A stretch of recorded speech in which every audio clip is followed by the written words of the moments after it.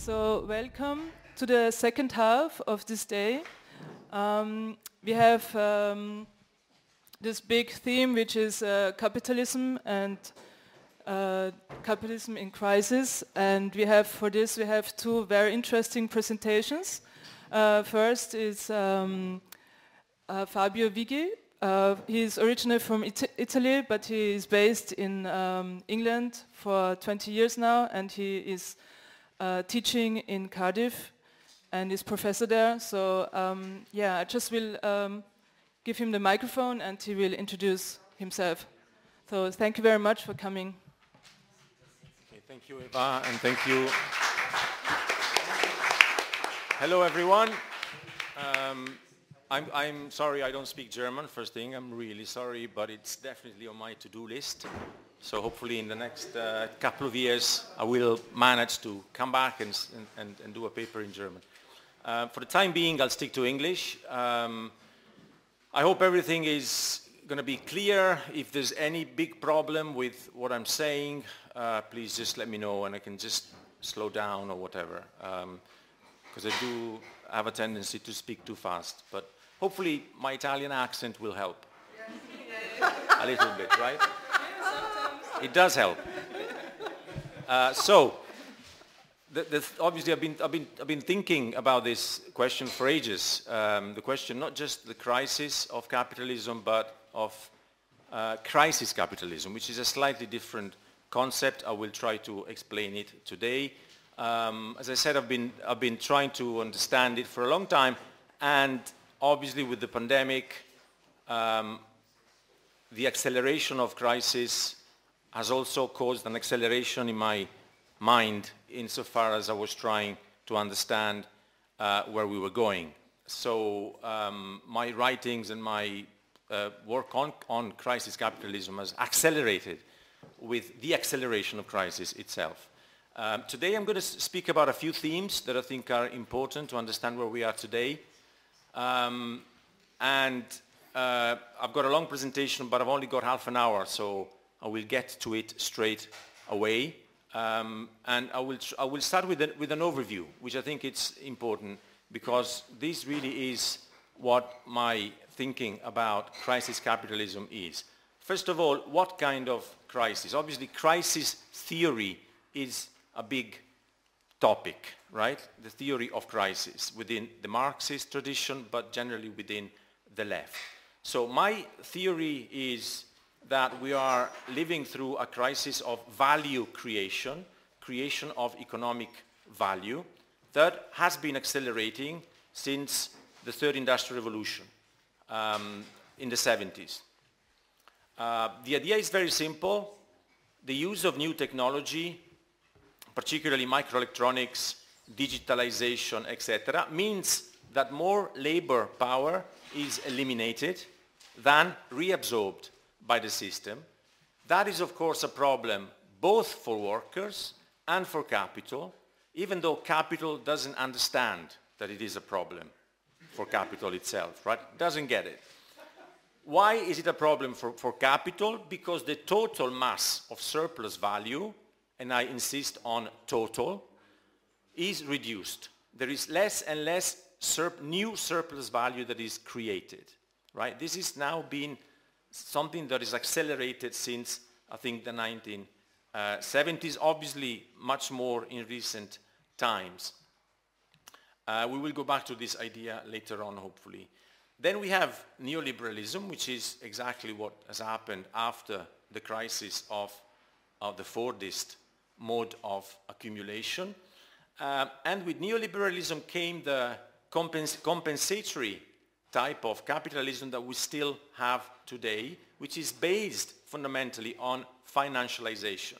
So we have a financialized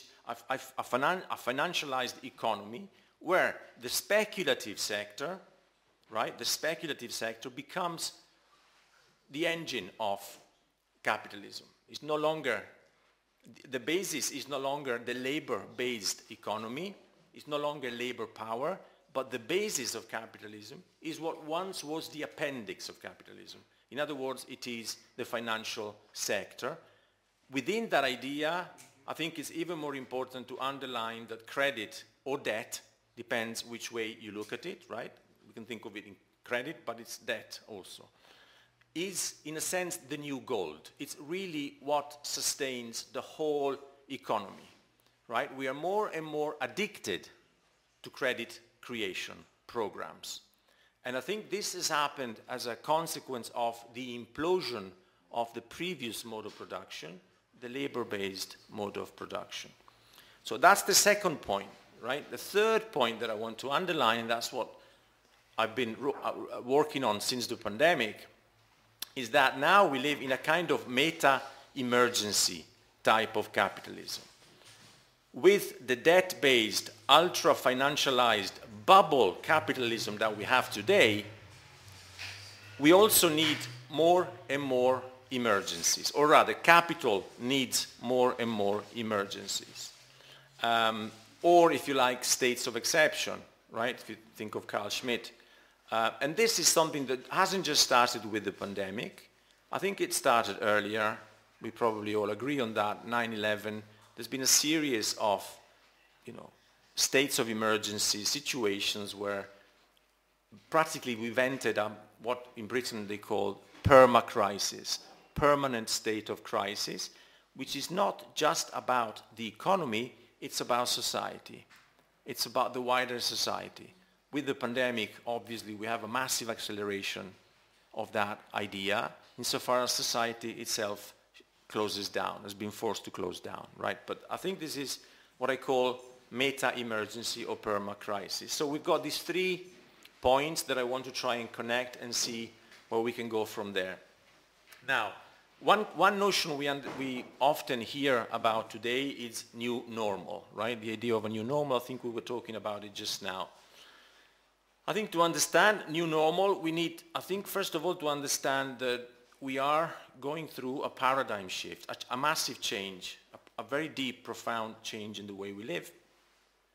In a sense, we are moving from the idea of a capitalist crisis to the idea of crisis capitalism, right? And there's a difference between the two.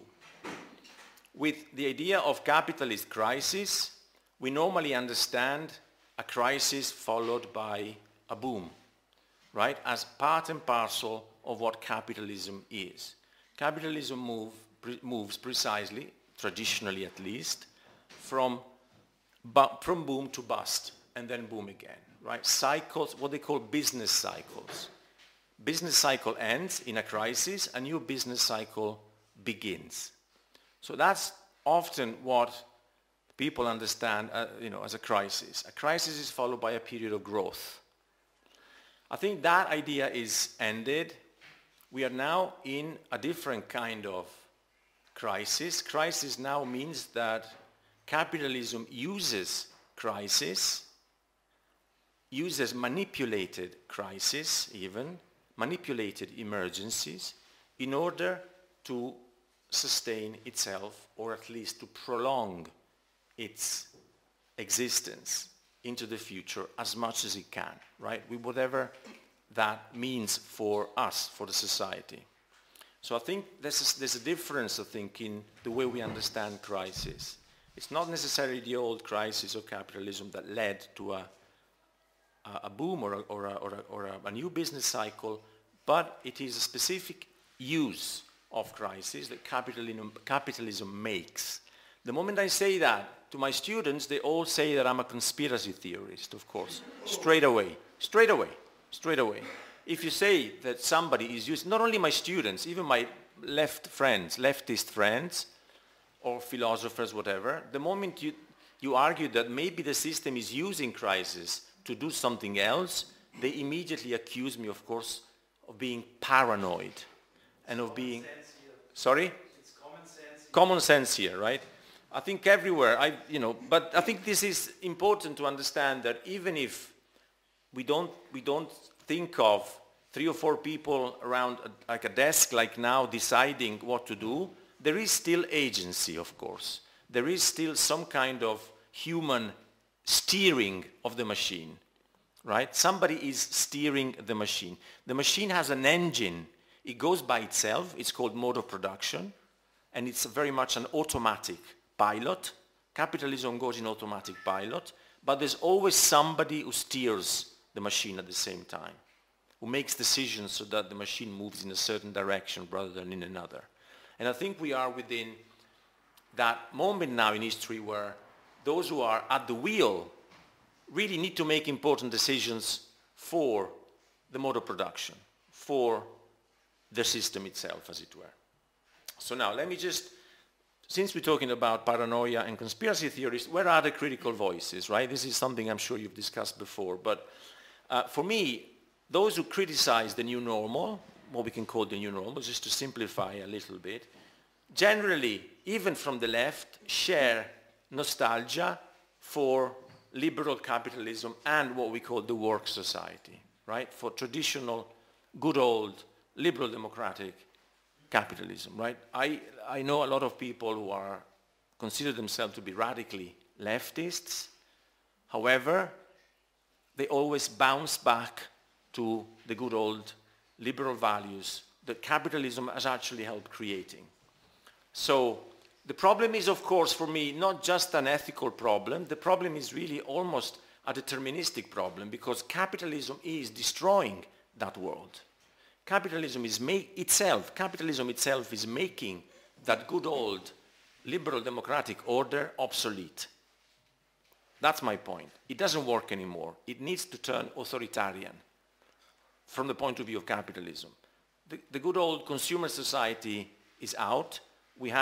Capitalism itself has to reinvent itself, right, at this stage in history. That's my perspective.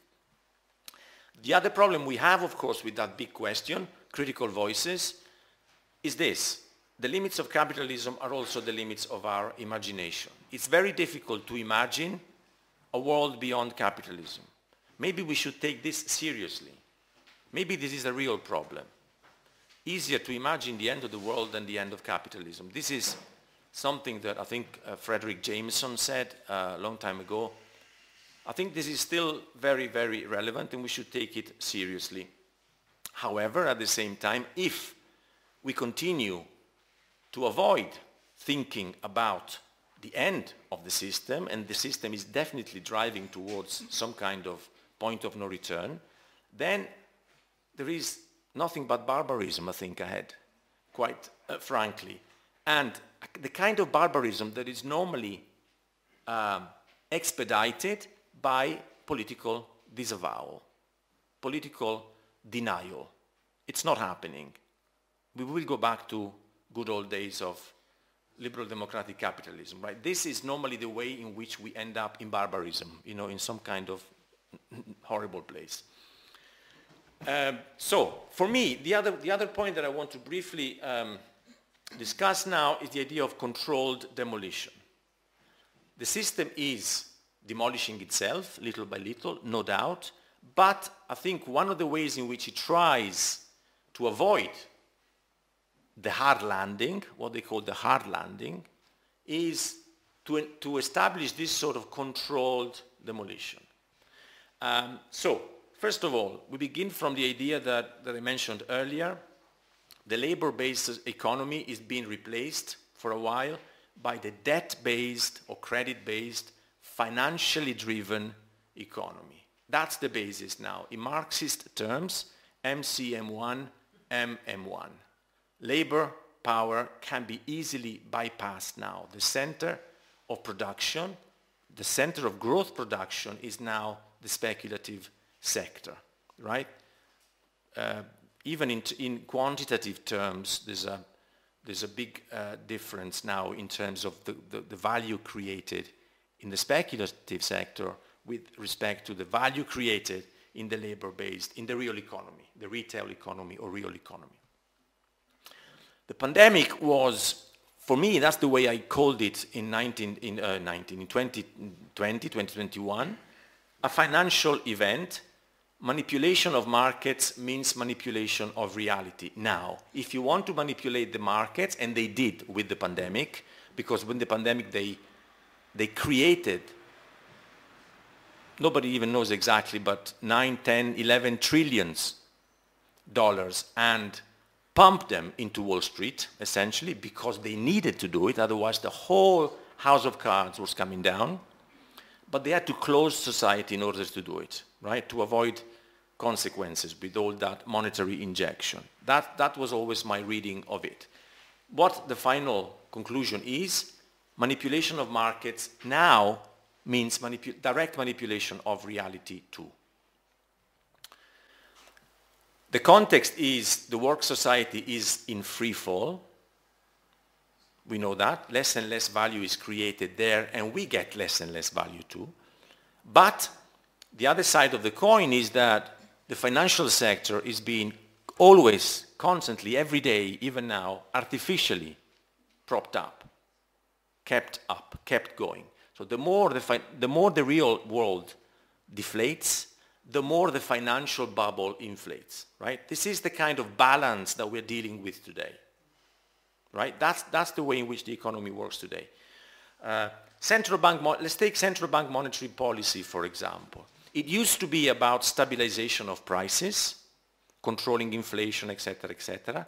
Now it is stabilization of decline. That's what I call it. It's a stabilization of decline. They try to make decline stable. I borrowed this term from Walter Benjamin, incidentally. He wrote about inflation, Walter Benjamin, in the 1920s, and he used precisely this term, the stabilization of decline. I think now it's really the case. They want to turn decline into normality, right? Avoiding maybe the hard landing if they can, but nevertheless making the soft landing normal. So that's what I call controlled demolition. Why? Because that's the only way, from their perspective, the perspective of the drivers of the machine, that they can continue to pump money into the financial sector. And maybe we can discuss that in detail a bit later. Controlled demolition also means, at this stage, however, we have gone to the point where controlled demolition is not only the controlled demolition of the real economy, but it's beginning to look like it's also the controlled demolition of the financial infrastructure. I'm thinking particularly of a recent US regional bank collapse, right?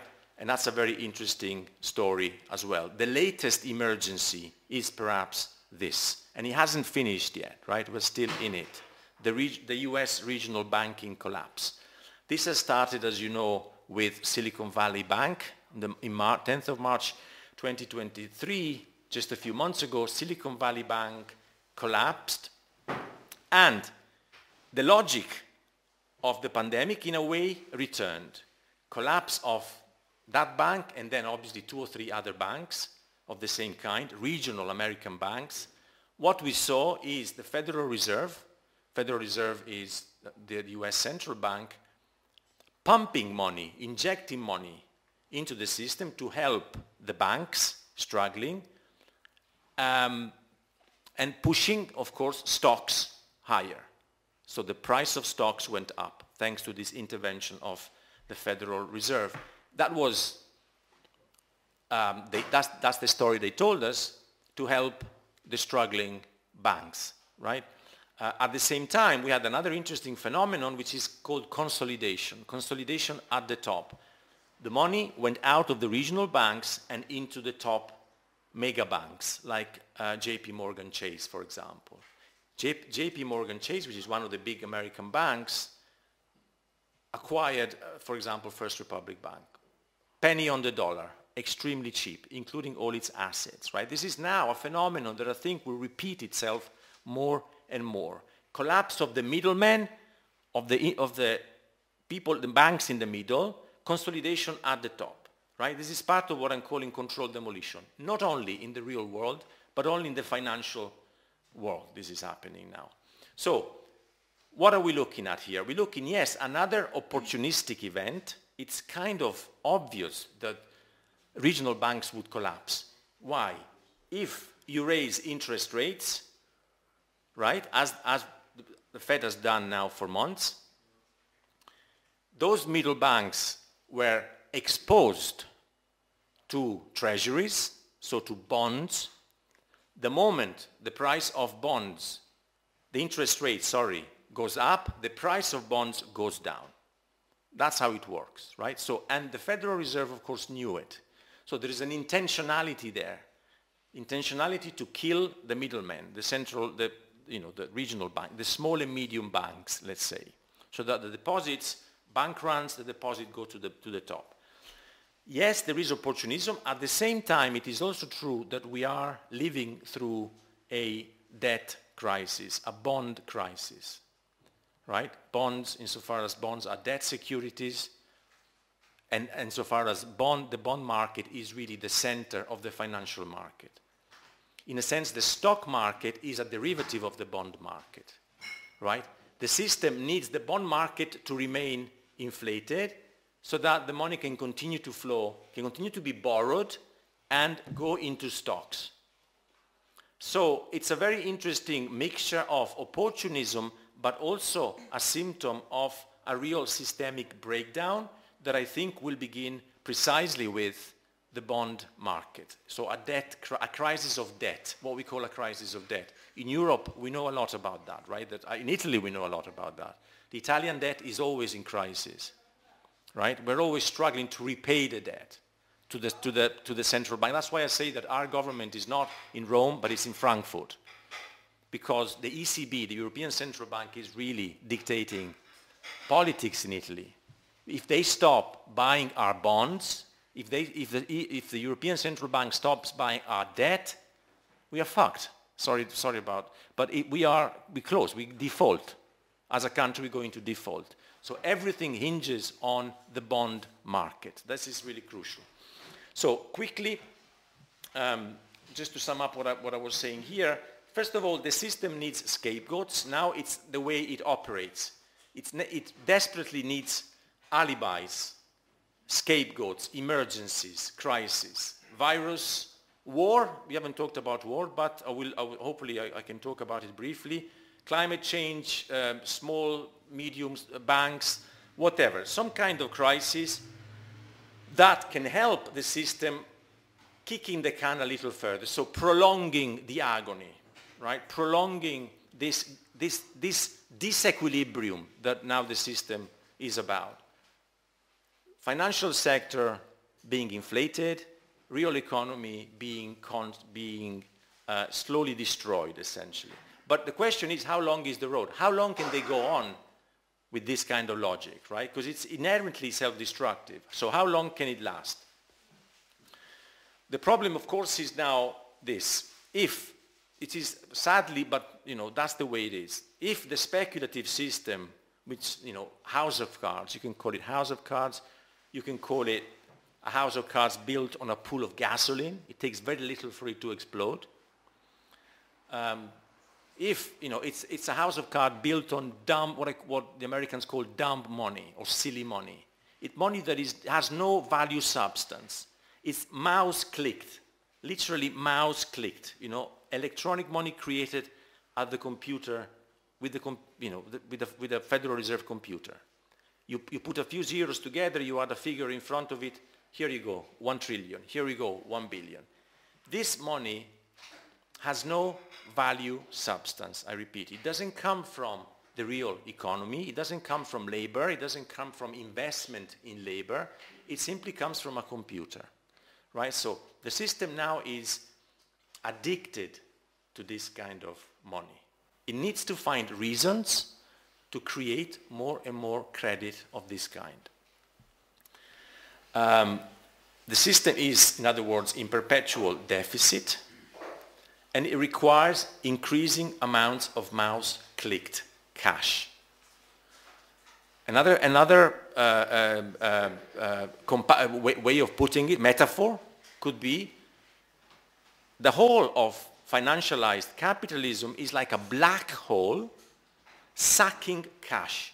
The more cash you throw at it, the more it needs it, right? That's how it operates. Because of precisely this endless system of speculations, derivatives, it's an endless mountain of toxic, fundamentally, empty bets, right?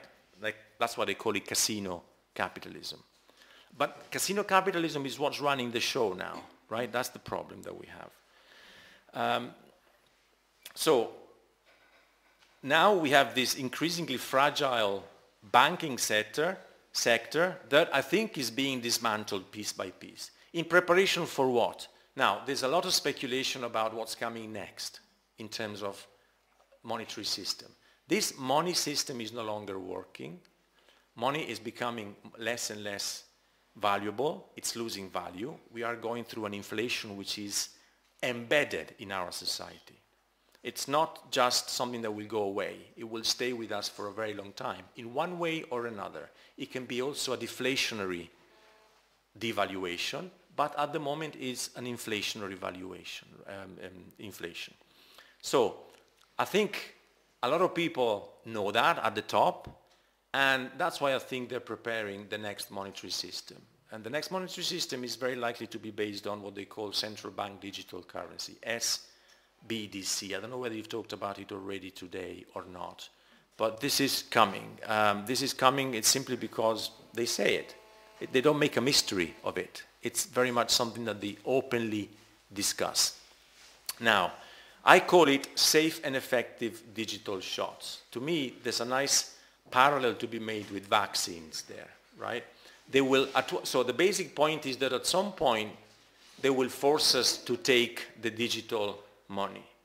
In a way, they will force us to take fully digitized, centralized cash, just like they forced us to take the vaccine.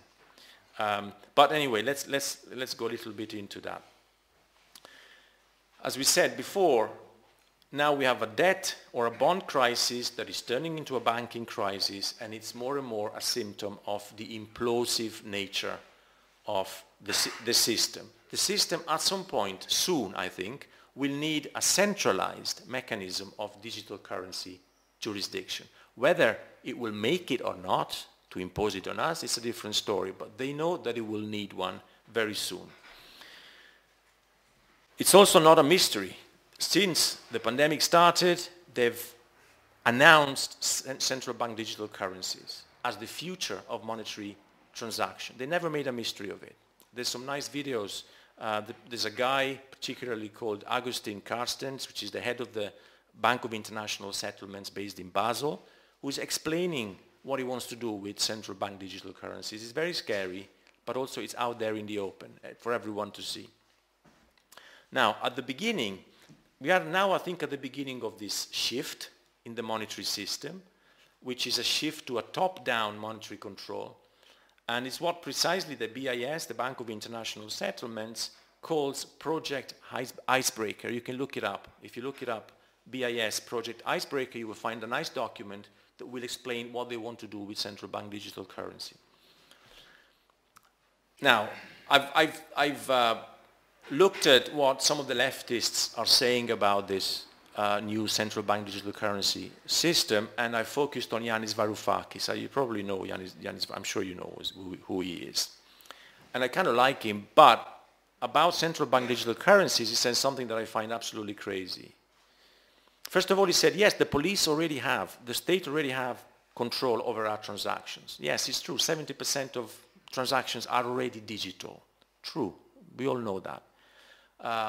Varoufakis makes the example of the Canadian truck drivers in February 2022, right? Their accounts were frozen. They didn't need central bank digital currencies. The police, the state, Trudeau had the power to stop those accounts, right? So Varoufakis says, well, they can do it already. Who's afraid of central bank digital currencies? However, they need a state of exception. They needed a state of exception. They needed Corona, and a state of exception is a time-constrained event, and it's likely to be met by popular resistance, as it did in Canada, for example, but also in Europe in many ways. It's a totally different thing to authorize a digital system of absolute monetary control, right? It's a totally different thing to go from what they did in Canada to have people accept CBDCs as the next monetary system. Now, Varoufakis believes that there's a lot of good coming from this. He really thinks that digital technology, bank digital technology is democratic. And he gives an example. He says, well, we can have a monetary digital jury governed by the citizens. And I find that extremely wonderful as an idea, right? Wonderful. And he says even like randomly chosen citizens. Anybody can do it. We just do a lottery thing and we just get people to do it. But how stupid or disingenuous that is, right? How can you think that we are going to implement exactly this monetary digital jury?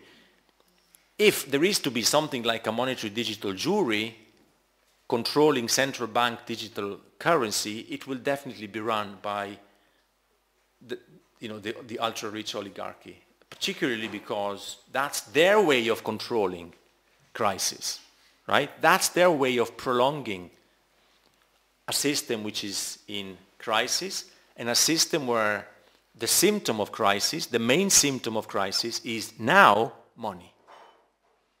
The devaluation of money. That's the main symptom of crisis today that we have. So they have to try and control that. And of course, what they have in mind is precisely to control it through central bank digital currency. So it's not just a matter of political imagination. Varoufakis has this political idea. It would be wonderful in a different world, maybe. Maybe it would be, I'm not even sure, but maybe it would be wonderful.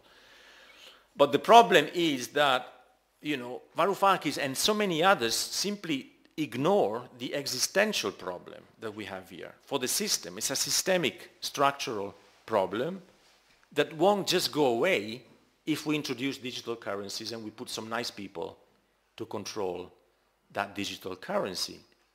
The problem we have now is the inability to generate sufficient amount of new value, which is social wealth in capitalist terms, through a labor-intensive accumulation cycle. The last labor-intensive accumulation cycle was the Fordist one, the post-war period, right, which ended in the 1970s precisely with inflation. Now, because we cannot have that labor-intensive accumulation cycle any longer, the system relies so heavily on credit created out of nowhere, credit like literally mouse-clicked money, and of course financial bubbles, which have become now the dominant part of capitalism. Yes, greed and corruption are part of the problem, but there is a deeper structural issue here, which has to do with the way in which capital works. And we've passed a stage where I think capitalism can only work through by authoritarian means. Forget work and consumption, the consumerist society. This will also be there, of course, but the dominant political, ideological strategy will be something to do with authoritarianism, some kind of control, some kind of turning of the screw on society will be necessary to control crisis, right? That's what I mean by crisis capitalism. A capitalism defined by an endless series of crises through which it controls impoverishment, through which it controls immiseration. So to me, that's what the future unfortunately looks like. We can think of neo-Keynesian, and of course Varoufakis is fundamentally a Keynesian, or neoliberal recipes, even worse, but they're all yesterday's news. We passed now that point. They don't work. They've tried them again and again and again in the West, exchanging a bit, in Europe, then in the US, etc. But they've both proven completely unable to resurrect the capitalist mode of production. And I think the reason is that those neo-Keynesian, neoliberal policies are fundamentally linked to an understanding of economic science which is positivistic, which only looks at the surface of things, circulation level, never at how value is actually produced. That's the big problem with economic theory as we know it. It never looks at how economic wealth is actually created. It always assumes that there will always be a lot of it. and maybe it's just a matter of sharing it better. No, the problem is a creation problem. We are faced with a creation problem. In capitalism, the creator of wealth is labor, right? I think that's the fundamental point. The moment labor gets more and more eliminated from the productive cycle, of course we end up with a crisis, not only of workers, but also of wealth creation. And there's no way with the technology we have that we can go back to a labor-intensive economy. There's no way, because individual capitals, in Marxist terms, will invest more and more in constant capital, what Marx called constant capital. So they will invest more and more in machinery, etc., because that cuts down, it allows them to be more competitive. So they will continue to eliminate labor. They will of course continue to exploit labor, of course, inevitably. But at the same time, they will make labor less and more, what's the word? Redundant, more and more superfluous. But of course, superfluous workers need to be regimented, need to be controlled.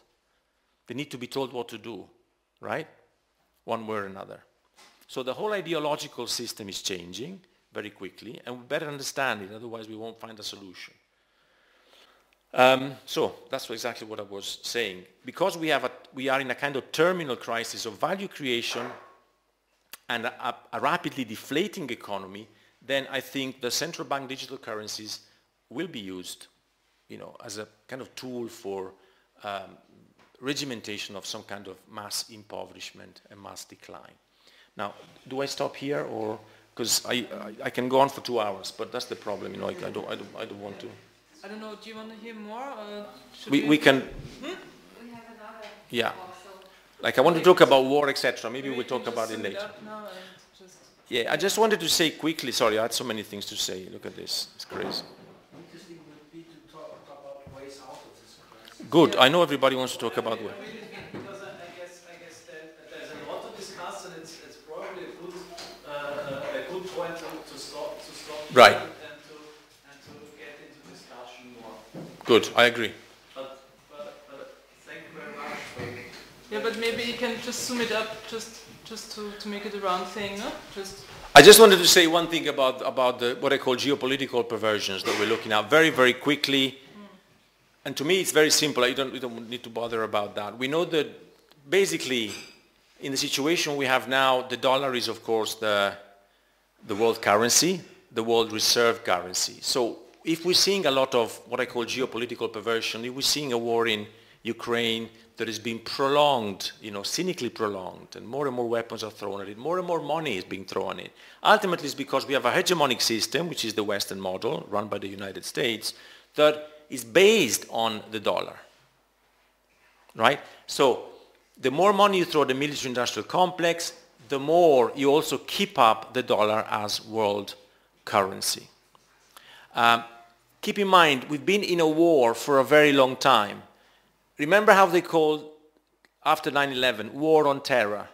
It was already a war on terror. We need more money into the military-industrial complex, more weapons, more technology, right? 2001, 2002. Then that fizzled out after 20 years.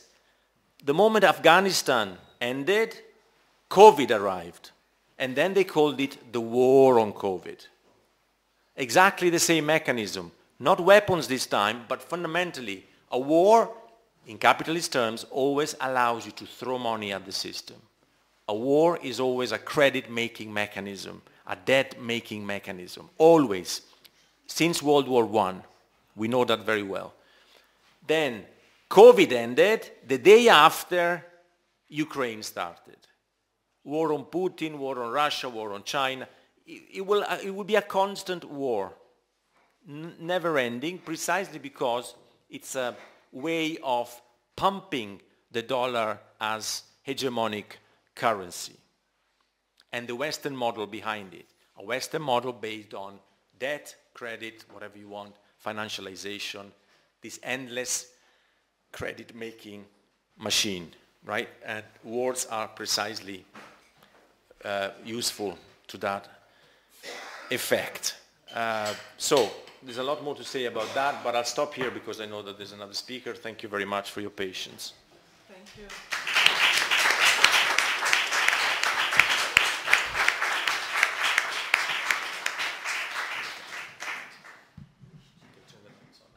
So thank you very much. We will have now a discussion, and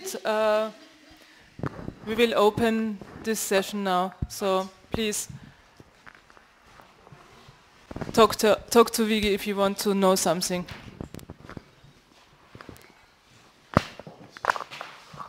Okay, first the discussion and then the other thing.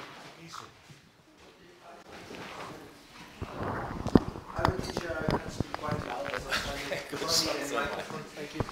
It's okay. My question was, you have to write it. Okay. Okay.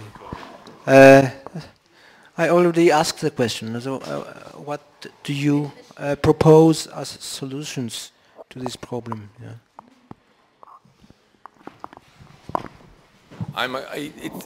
First of all, the idea of having solutions, I would love to have. I would love to have a shopping list with everything that we need to buy to get another system. Proposals, first of all, being critically aware of what is actually going on. To me, that's fundamental, the first step. Understanding that it's not just a matter of distribution, it's a matter of wealth creation.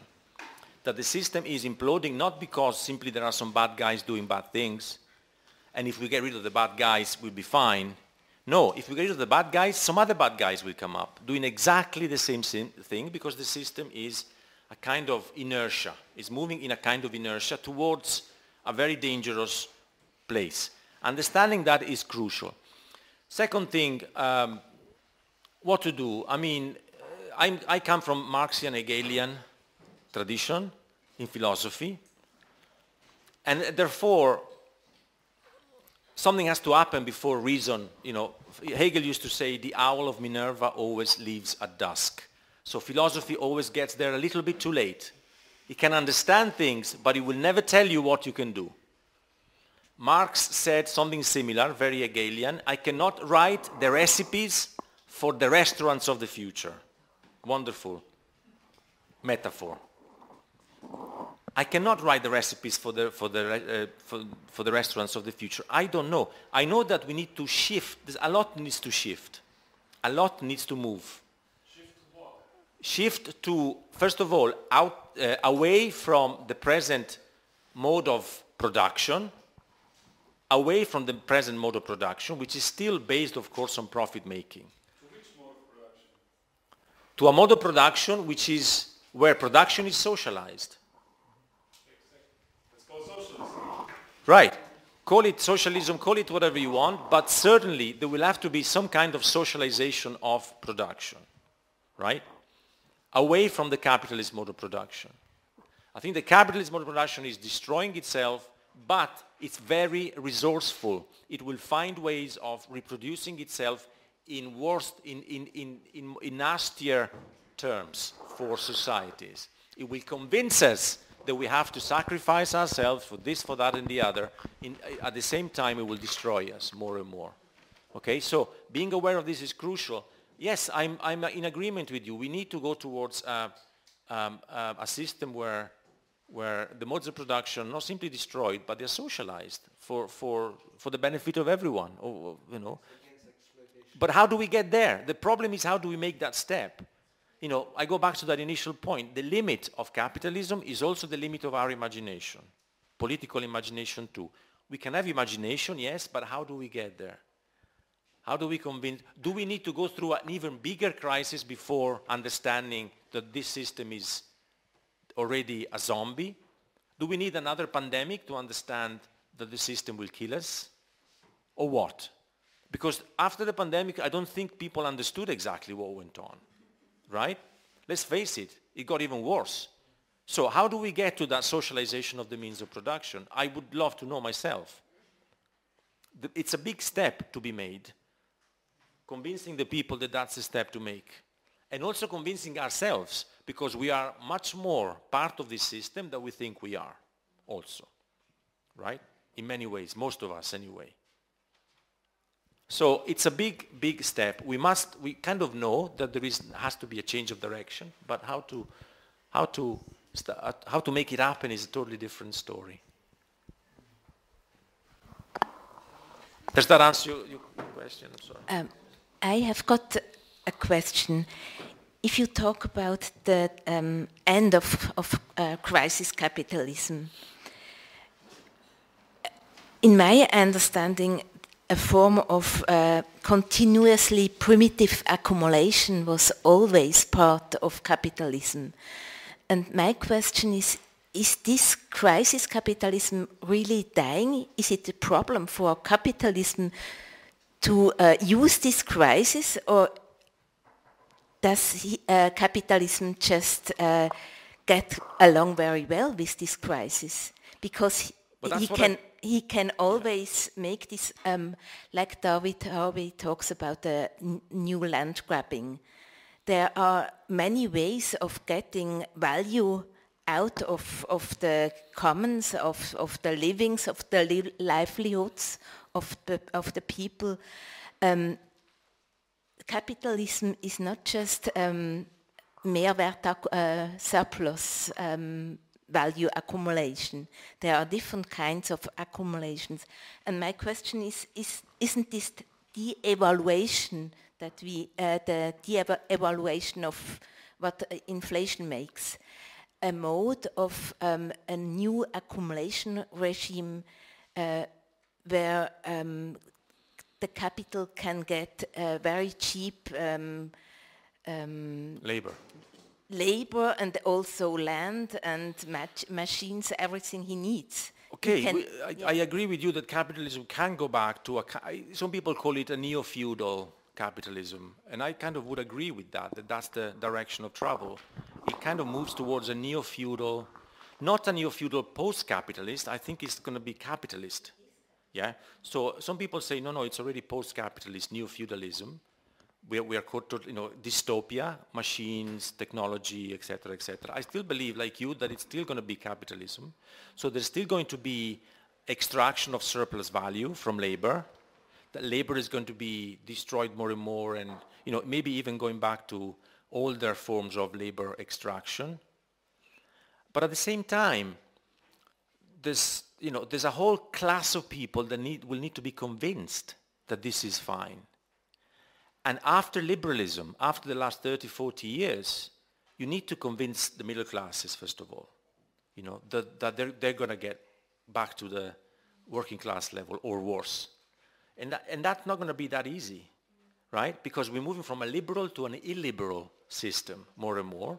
And that needs the destruction of the middle classes, essentially. They will soon realize that, my God, they are also going down with the rest of us. And that's not going to be easy, I think, for capitalism to control necessarily. They will need to come up also with some interesting narratives, ideological narratives. Obviously, they got the climate nicely placed, right, as a good middle class, as a good narrative for the middle classes particularly. That will try to convince the middle classes to sacrifice for the new neo-feudal capitalism to come. I agree with you. It can continue. There will be more and more. But the problem is that even this real value that is created in the real economy through labor exploitation is itself already subsidized, let's say, by credit. Right? It already needs more and more inflationary credit to work. So even when it grows, it's still going down in respect of the amount of credit that is needed, the amount of money that the system needs to create to make it work. So that is why the devaluation of money would be a problem for capitalism. Because money will continue to devalue more and more and more. And it's not just because of Ukraine, it's not just because of pandemics, not just because of bottlenecks, supply issues, not just because of it. It's because there's been a massive creation of fake money for a long time. And now it's rolling down the hill. The avalanche is getting bigger and bigger and bigger. And soon we will feel the pain even more than we do now. So that's another big problem for capitalism to control. And that's why I think monetary slavery could be a way. CBDC, central bank digital currency, as a form of monetary slavery could be a way, but to control inflation, but they will need to convince us. They will need to convince us that that's the way to go. They convinced us to take the jab with COVID, not me. They convinced a lot of people. Now, the next one, it's to take the digital shots, as I call it, to take the central bank digital currency. It's up to us. We can say no, right? The freedom we have is the freedom to say no. I think ultimately human freedom is the freedom to say no.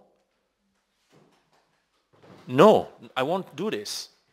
Or to put it in Melvis Bartleby's immortal phrase, I would prefer not to, if you want to be a bit more gentle. Okay, I'll stop here. Yeah, my question goes more or less in the same direction, because I had the feeling you already gave the answer when we just look at your words the other way around. When we look at the problem as value is created or money is created without much work, just typing numbers, and without real labor, what is if the individual by itself starts very heavy work-intensive labor without real payment?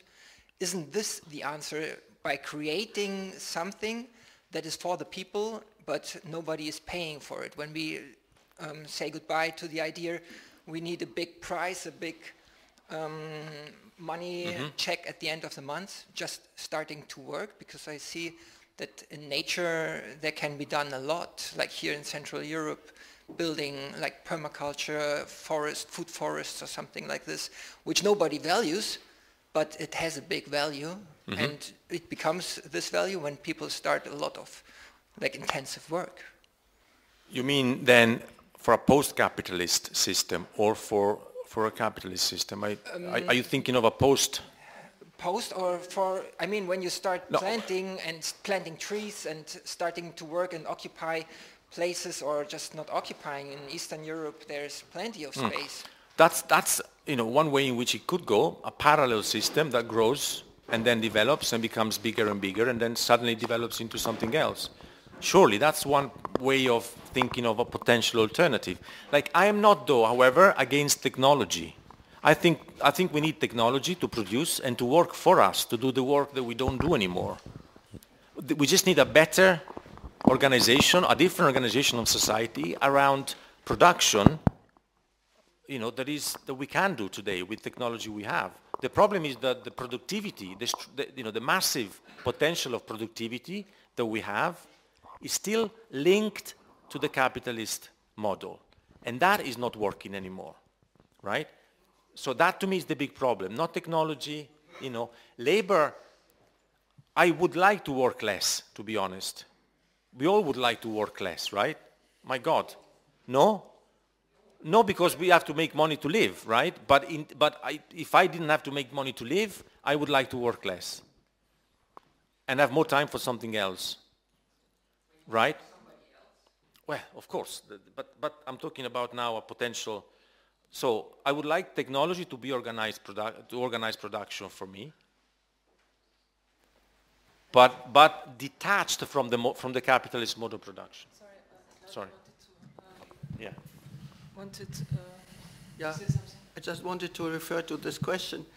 It's the problem we had with the periphery always of the capitalist world system, the periphery of what you called the permanent primitive accumulation, what Rosa Luxemburg discussed already, and what we did on behalf of women's labor.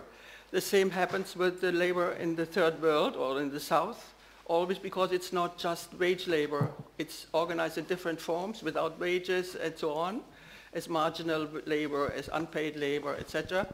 And but it comes to it forms part of the profit of the overall profit. So the way how this is organized, we studied this for decades. And what you mean is the new situation in which people who cannot live within the system anymore, what you're explaining, are just turning out to form a new periphery, like these people who are becoming peasants again, or what you are doing, for example.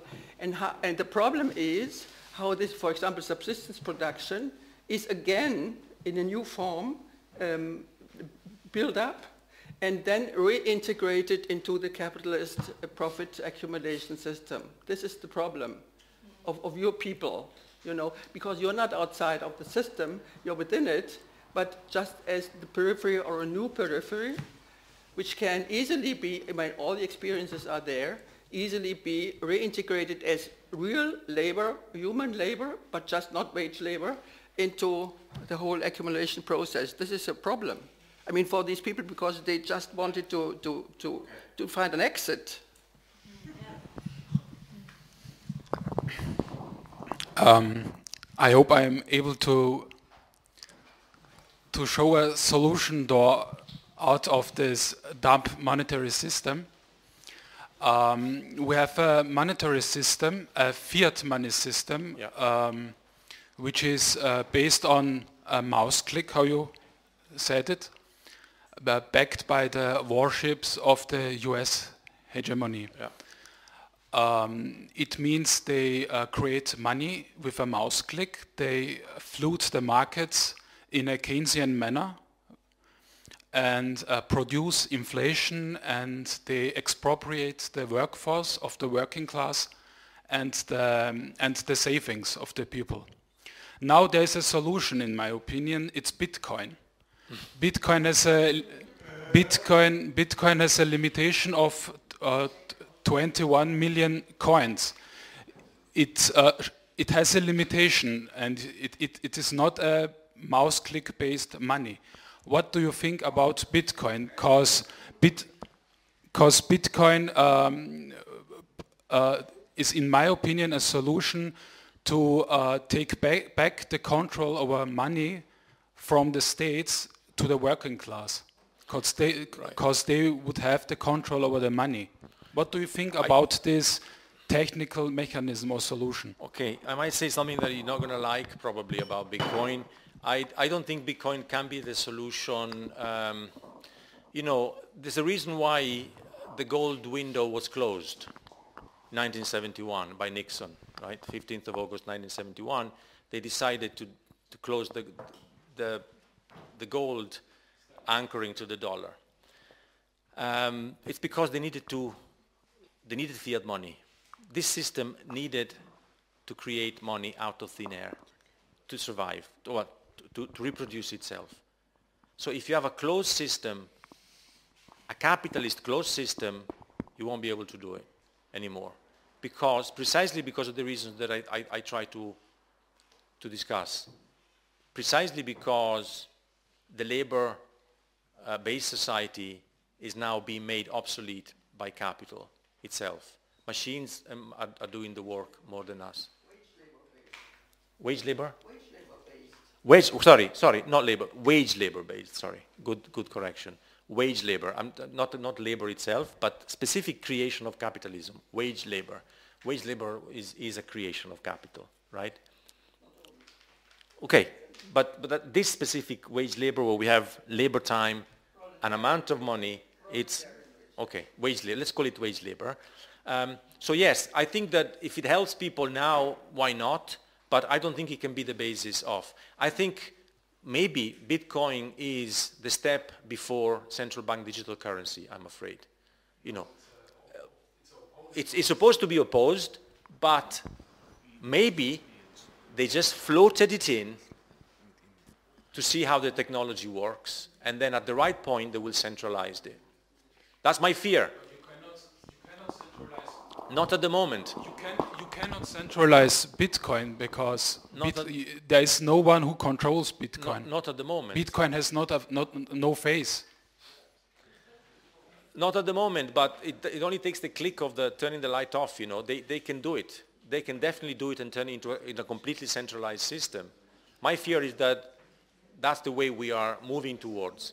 But listen, I don't want to I don't want to say that it's a bad thing or a good thing. I'm just saying that I don't think a capitalist world based on Bitcoin would work, right?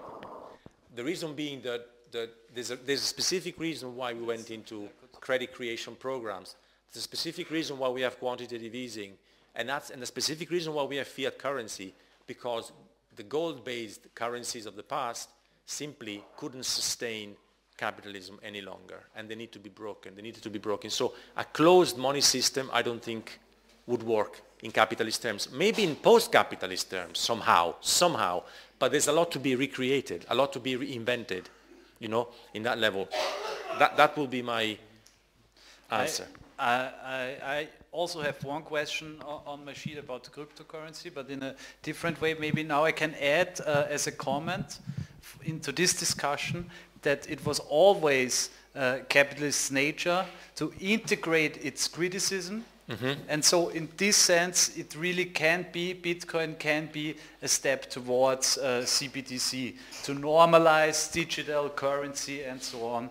And my question to cryptocurrency would be, or maybe I add this one thing more, that I think maybe this was a little bit missing in your presentation, that CBDC has one substantially different to fiat currency as we know it, that it's, they call, I hope it's the right term in English, that it's scalable or programmable. So they really can say, with this dollar, you can only buy this certain good and not everything what you want, and that's a big difference.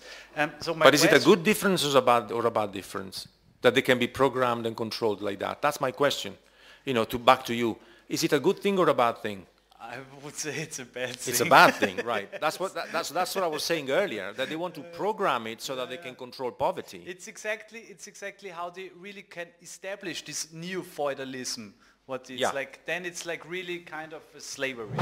And my question would have been to cryptocurrencies, if it's not possible that also this cryptocurrency market is a kind of, let's call it, escape market, to escape this devaluation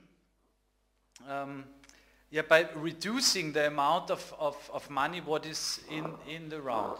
And the other question, which I think more important, so you don't, multipolarism. What do you think about this, and is this actually a way maybe to get into the socialization of the means of production as we had it before, or do you think it's just a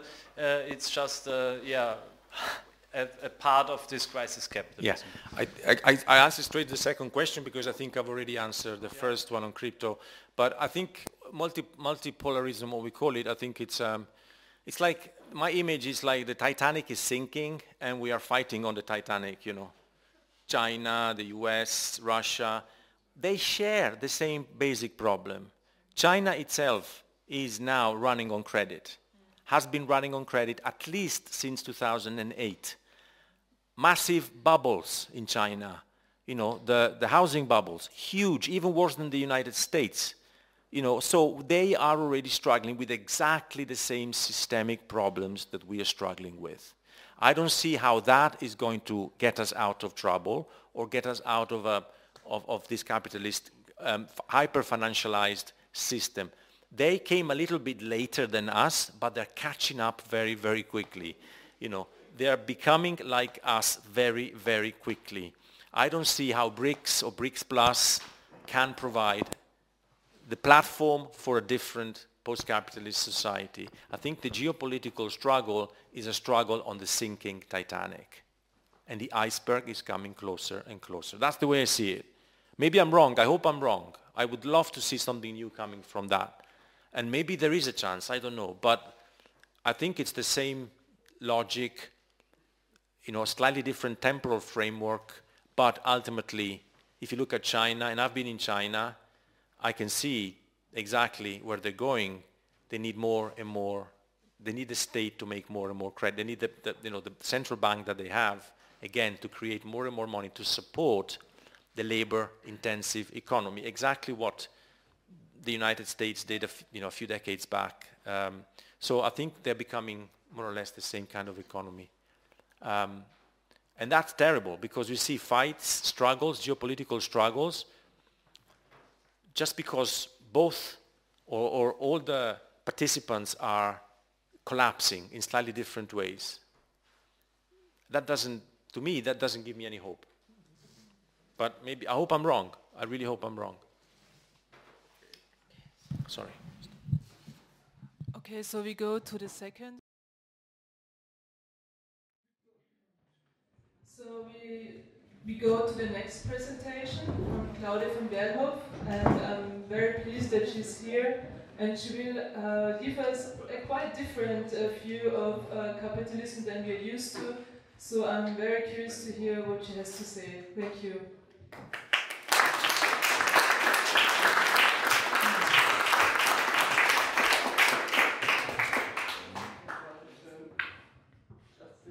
Starting with the microphone. Yeah. I've been professor for political sciences and women's studies at the University of Innsbruck because I'm one of the founders of these women's studies internationally. We have invented a new discipline, but this has changed into gender studies now, or since a lot of time already, and this is just the opposite. I mean, we destroyed everything we had invented. So, I have invented the critical theory of patriarchy. That's what an example of that I'm going to present you now. Crisis of Capitalism and Capitalism at Crisis. And I hope my German accent would help you to understand.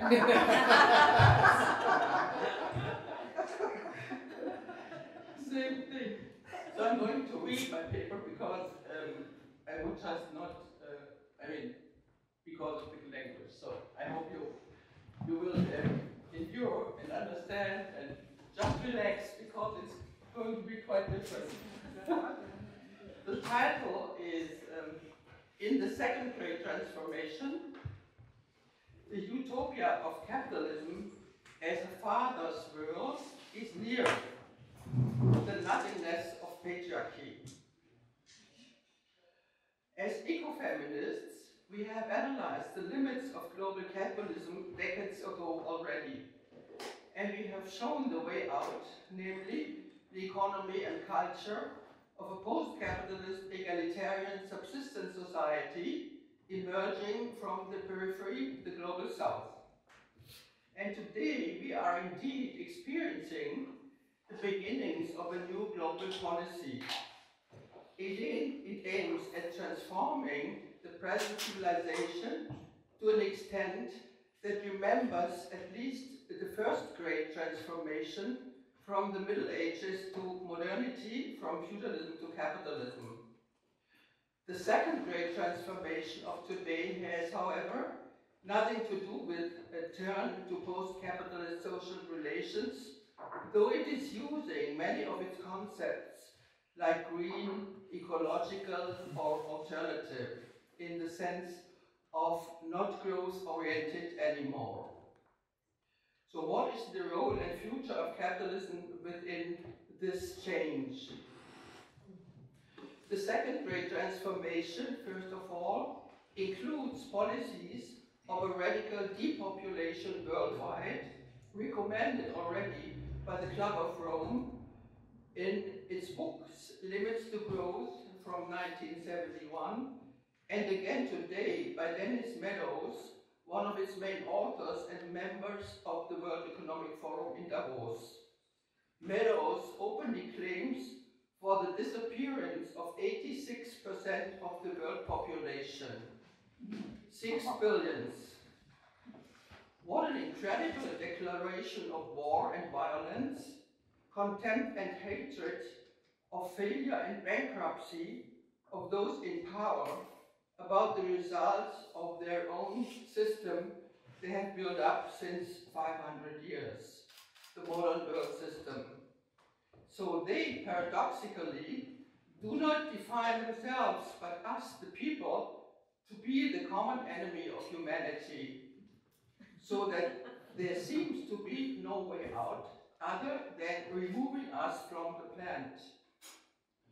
Logically, it is also foreseen that a broad deindustrialization of production takes place so that resource consumption worldwide would drop heavily.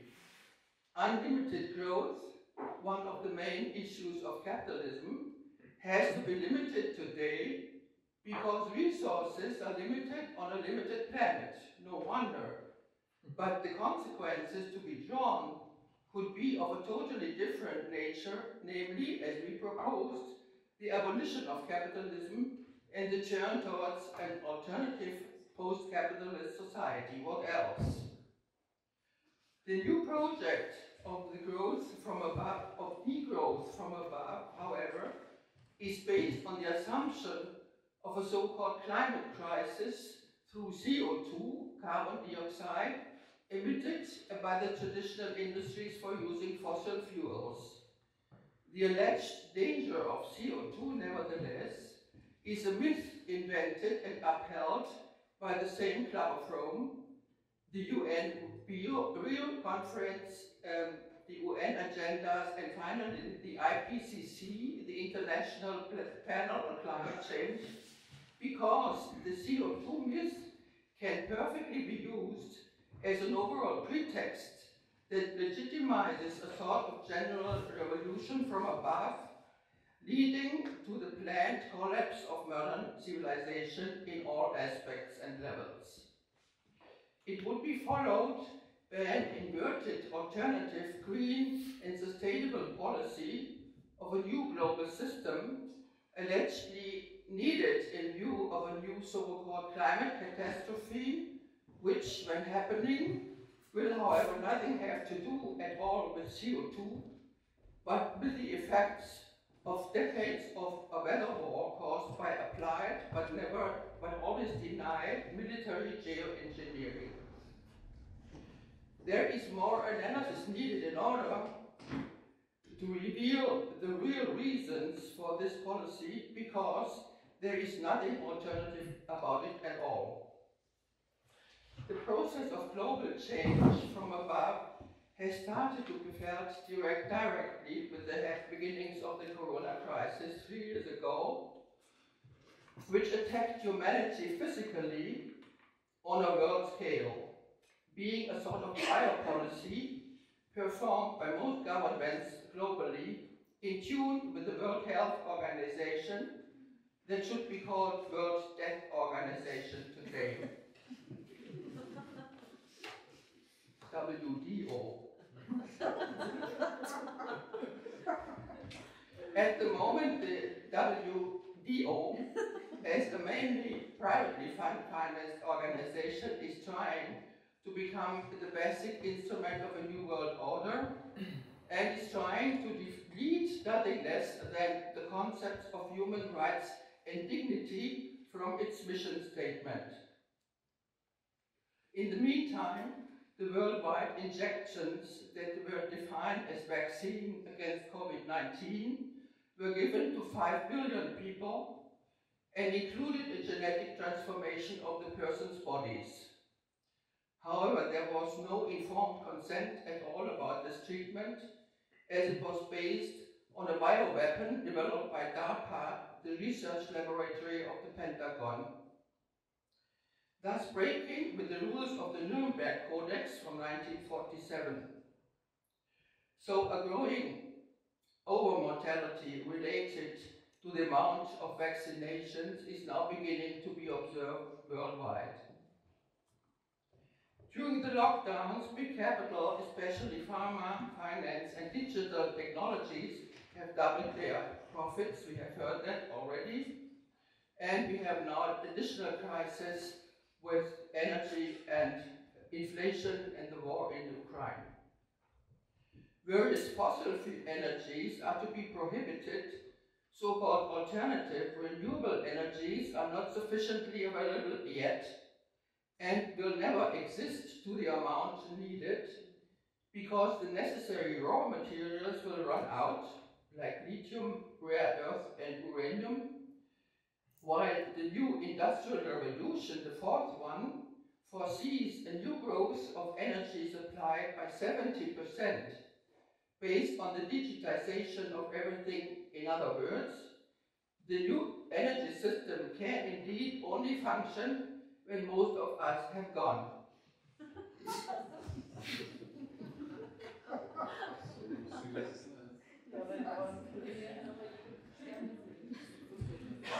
The new policies are called the Green New Deal and the Great Reset and are promoted from very high above our heads.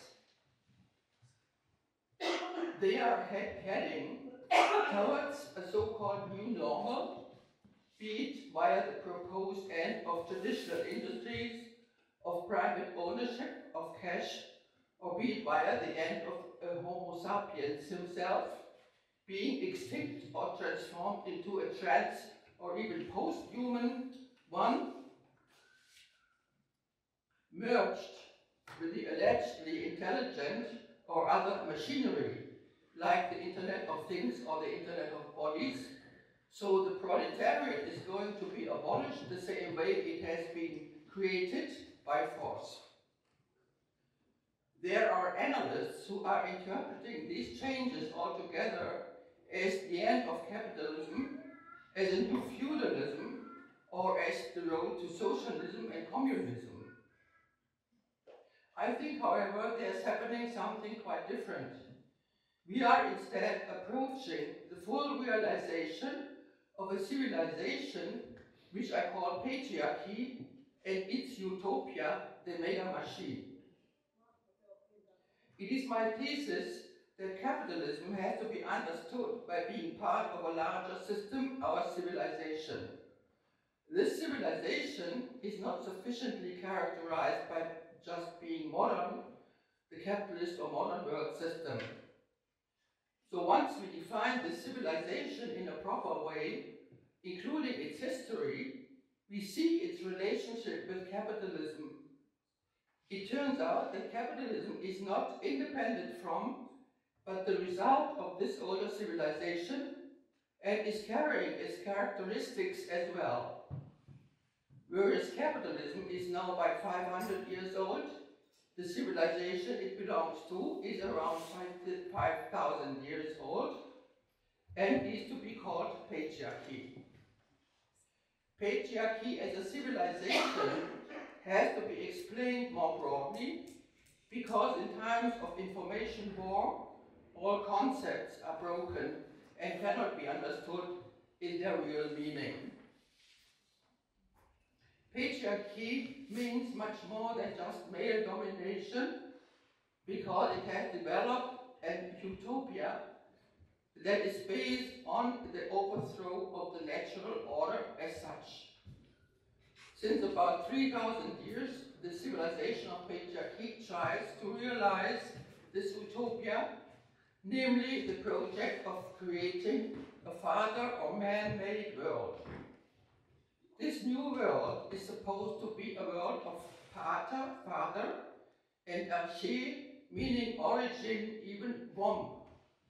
This project is utopian insofar as the natural world is organized the opposite way, namely as a mother and nature-made world, a world to be born.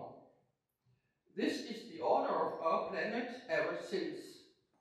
So the idea to try to turn this order upside down, not only ideologically, but also practically, needed certain reasons to develop, because all the time over, it was considered counterproductive to mess with Mother Nature instead of cooperating with her and embracing her, as she was giving honey and milk, life and abundance to everybody, and assured the continuation of this life through the female, women as mothers and their culture. This sort of a worldwide and sometimes golden age with matriarchal civilizations from mother, and arche, the womb, or the mother as the beginning, lasted long until its opposite appeared, a violent patriarchy that tried to overthrow the natural order and related culture. Because, so the story of patriarchy goes, in reality, nature herself wants men to create life and the world in general, and women were only the first to do so, but failed, remaining at a primitive level, not good enough for nature as a whole, and for God, defined already as the Father, allegedly having created everything. Following the new Jew nature, therefore, meant from now on to start inventing a counter-nature, a no-nature, an anti-nature, a nature beyond nature, a better nature, or a so-called second nature, that would just be the opposite of it. In one word, a male nature. And it is only this one that would be regarded as a good, a perfect one in his name, the name of God the Father. Why did this crazy idea, that seems trying to get realized only until today, emerge at all, being accompanied by a war against all life, mothers, women, all of us, and the earth as such?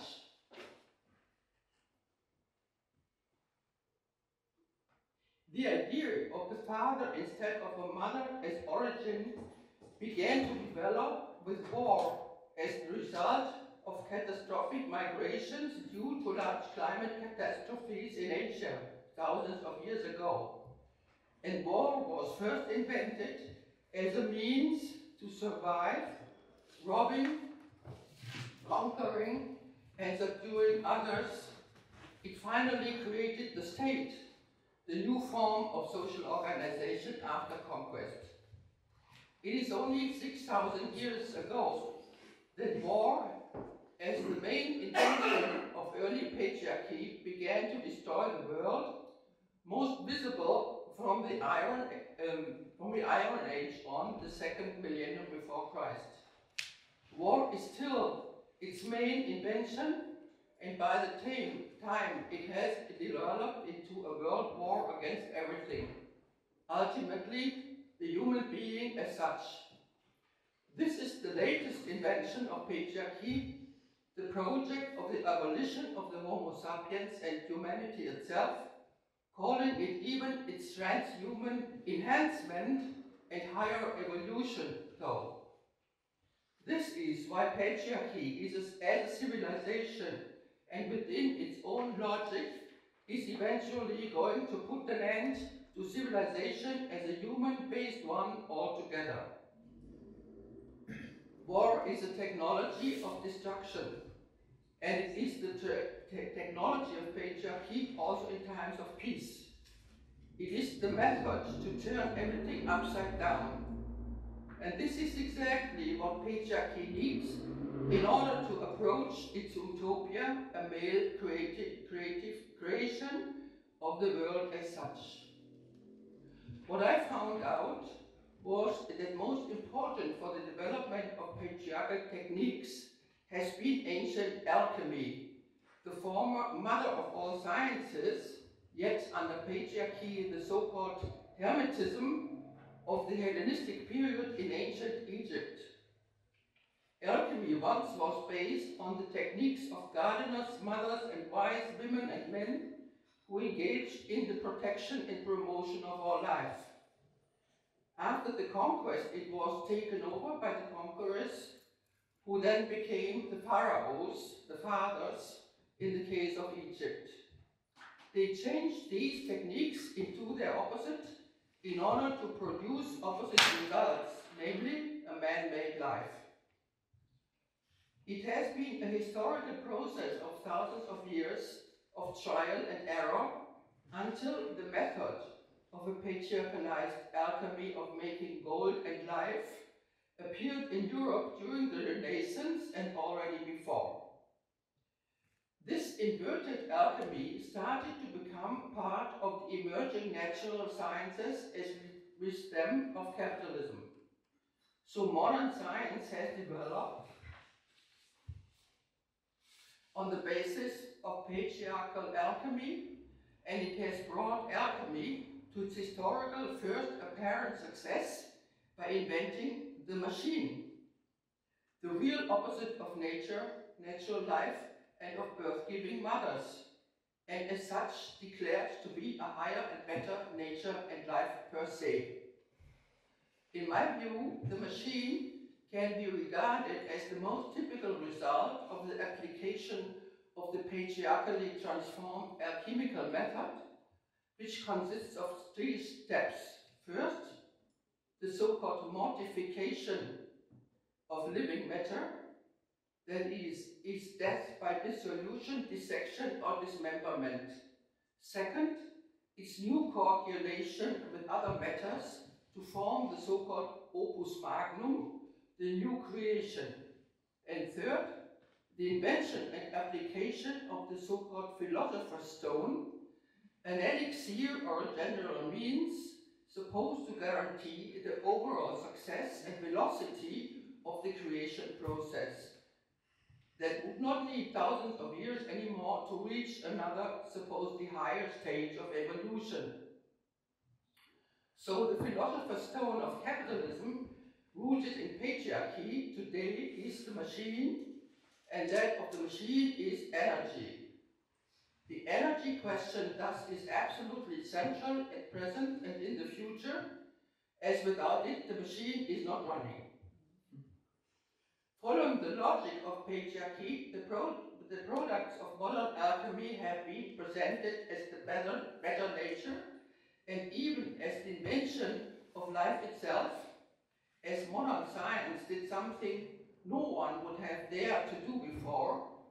From the 16th century on, it denied the existence of life itself, declared nature as being dead matter, and defined what seemed to be alive as the result of mere physico-chemical processes alone. This way, these scientists could destroy nature at will without being called murderers, as nature was supposed to be dead anyway. And on top of this assumption, scientists could claim their inventions to be different, namely alive. So when the scientists and engineers had invented the machine in order to replace living nature and people, they proclaimed to have created life itself, like God himself, simply by defining the machine to be alive, a mere tautology. So they saw themselves as the creators of life, as, from their point of view, there was no life until the machine was invented. This is the real myth of the machine.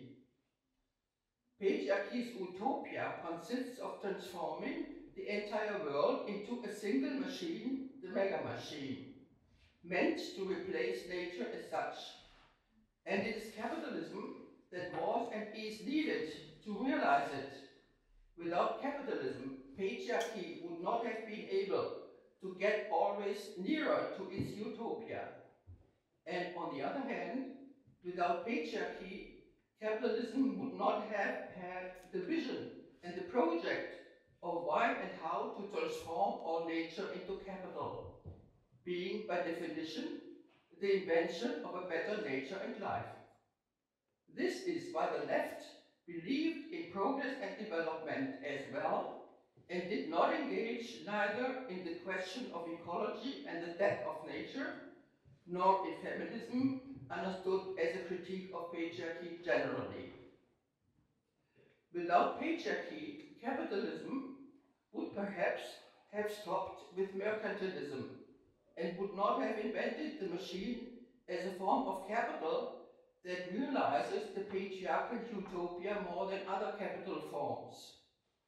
Finally, capitalism would perhaps not have destroyed the living world by applying alchemy as the method of creation out of destruction. Using the proletariat, by the way, to do so. All this, however, we do not know, as there was no capitalism without patriarchy and no modern patriarchy without capitalism. They are a sort of Siamese twins of modernity.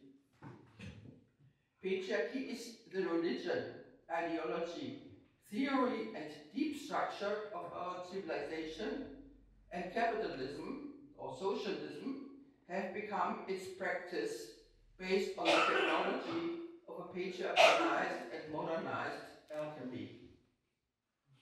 For the first time in history, patriarchy, with the help of capitalism, is now next to its perverse realization, the utopia of the mega machine, in which the capital forms of the machine and of command merge to build a technocracy and thus a technocratic dictatorship, if not totalitarianism as such. The mega machine today will turn out to consist of a system of natural life, not so natural life, artificial life, humans, non-humans, transhumans, and machines combined as living machine or machine life.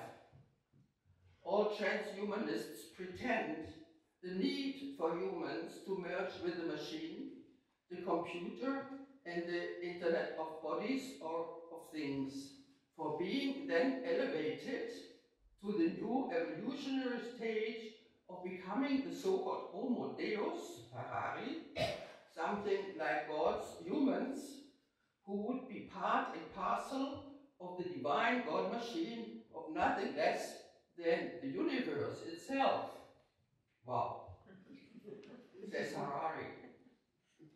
What else is being created through modification by the fathers?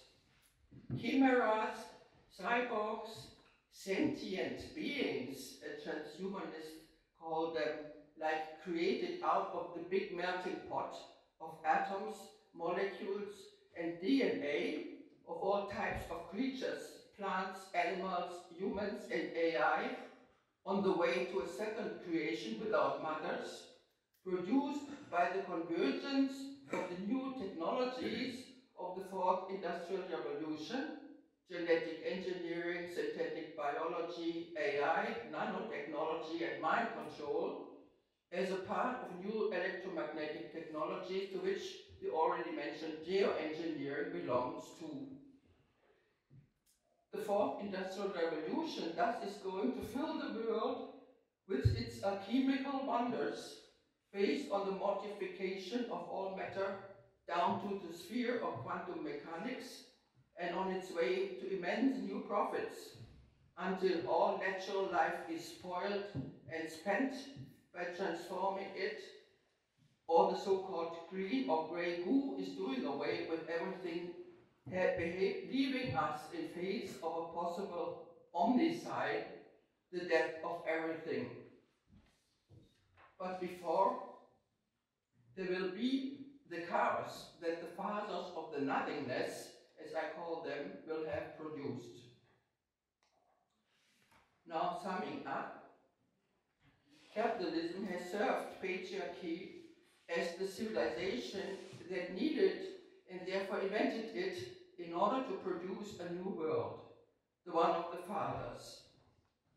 It turned out to be the world of the machine, made to replace and create life, and the mega machine trying to replace man, the mother, nature, and society, even civilization as such. A non-patriarchal capitalism or socialism has never existed. What is occurring today is the final adaptation of capital to the new conditions created in 500 years that do not allow 8 billion people to continue living under the actual premise of the limits to growth. The proletarian masses that have been used to create capital out of nature and to transform it in the factory are not needed anymore. On the contrary, the machine in its various forms and as a general fetish is instead taking over. The proletarian and women as housewives and mothers of the proletarian, adding with their unpaid labor forced upon them with a never counted amount to the accumulation of capital, are not relevant anymore, so that they can be left as gender or transhuman. But capital and its form as machinery has become central, including capital as command, whereas capital as money and general commodity, as well as free entrepreneurship, are not essential anymore. This way, capitalism is reduced and transformed, but saved, and is going to be adapted to the new phase of this development of patriarchal civilization, which in the longer historical process and its dynamics is getting always nearer to its final realization. Pure patriarchy's mega machine, the alchemical war system, as I call it. Everything has been put upside down. The inversion has been completed. All creation is built on destruction. The result is the weaponization of everything, even man and life. War is now the paradoxical general condition of existing, the pure war, as Paul Virilio calls it. Joseph Weizenbaum, the German-Austrian co-inventor of AI expert systems at MIT in 2008, quote, "If the fourth industrial revolution is being realized, the living will envy the dead." Quote end. This capitalist patriarchal dystopia and its reasons are collectively unconscious. The general belief in alchemical wonders still prevails. Now, however, the moment of truth has arrived. Progress and development, apocalypse, blindness, as Günther Anders called it, machine fetishism, digitization, nihilism, necrophilia, mass murder, omnicide. No, thank you. Let's put the world from its head back on its feet again. A post-capitalist world is not enough. It has to be a post-patriarchal one, and of course, too. Thank you.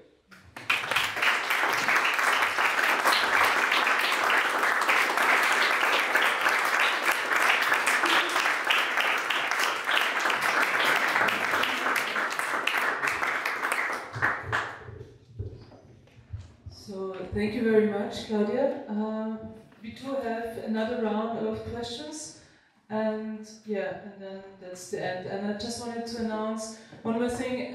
Please, we have a donation box. So in the end, when we finished, it would be great if you could give some donation. Thanks. So so we open up the question sessions, and we can ask Claudia.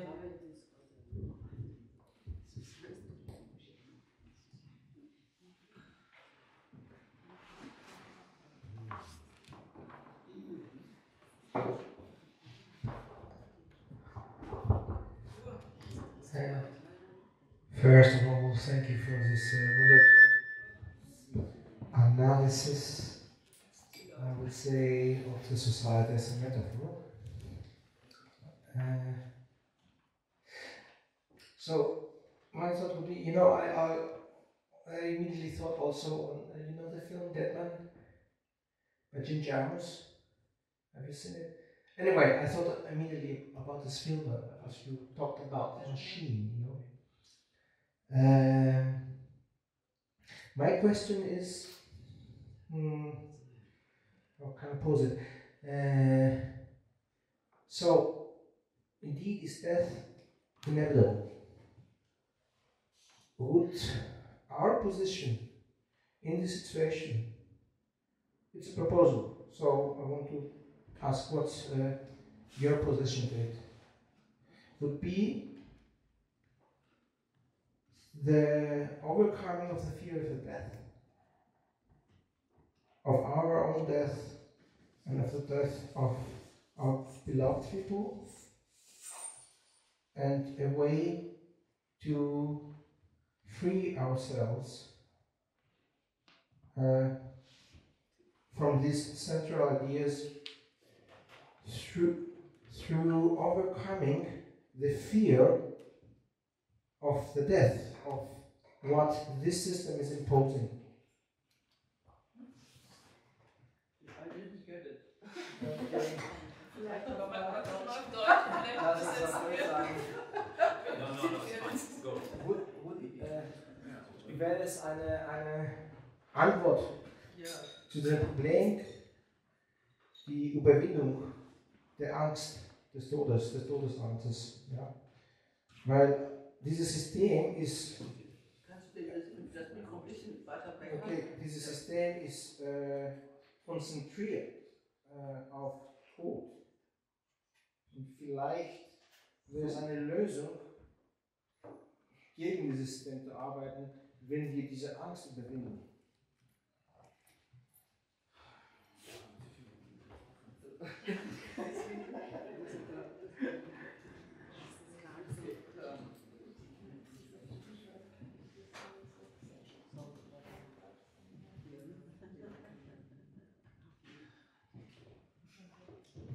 It's a psychological category. It wouldn't help very much if you injected. You have to count with dying from it. So, with fear or without fear. It's not. Yeah, of course, if you want to do something, you don't need fear. With fear, you cannot do anything.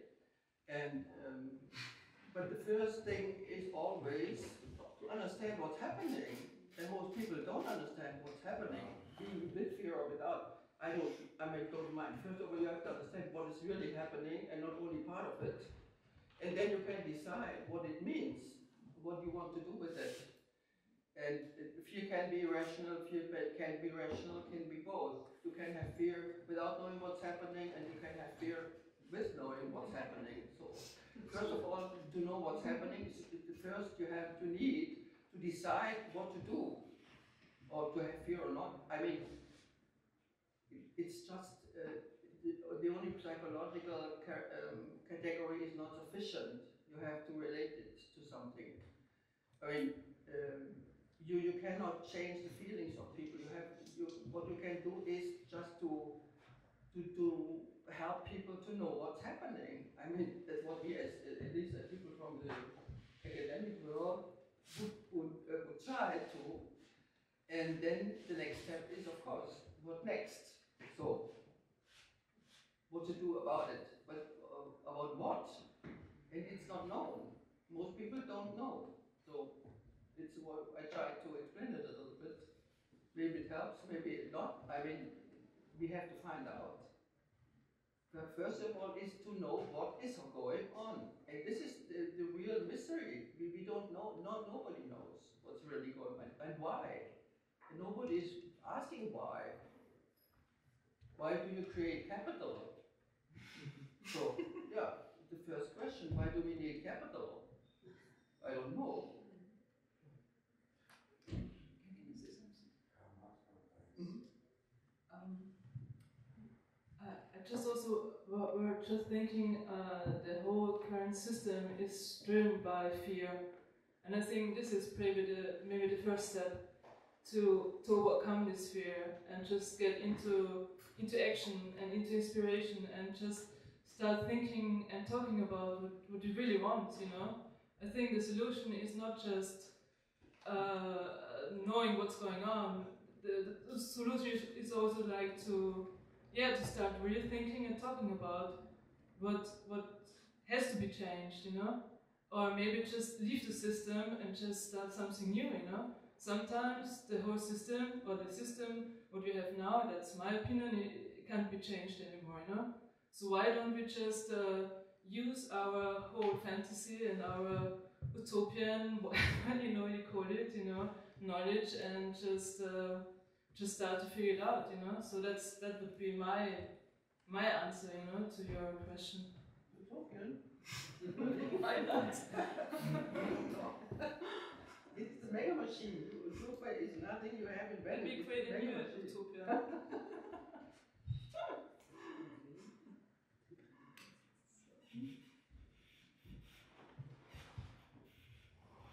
So, as I understand you developed a blueprint to analyze the system, that we can use your theory to understand what is going on around us. So when we have questions about the situation we are living in, where the media or authorities try to explain us how the future will be, or how we have to act, or how we have to work.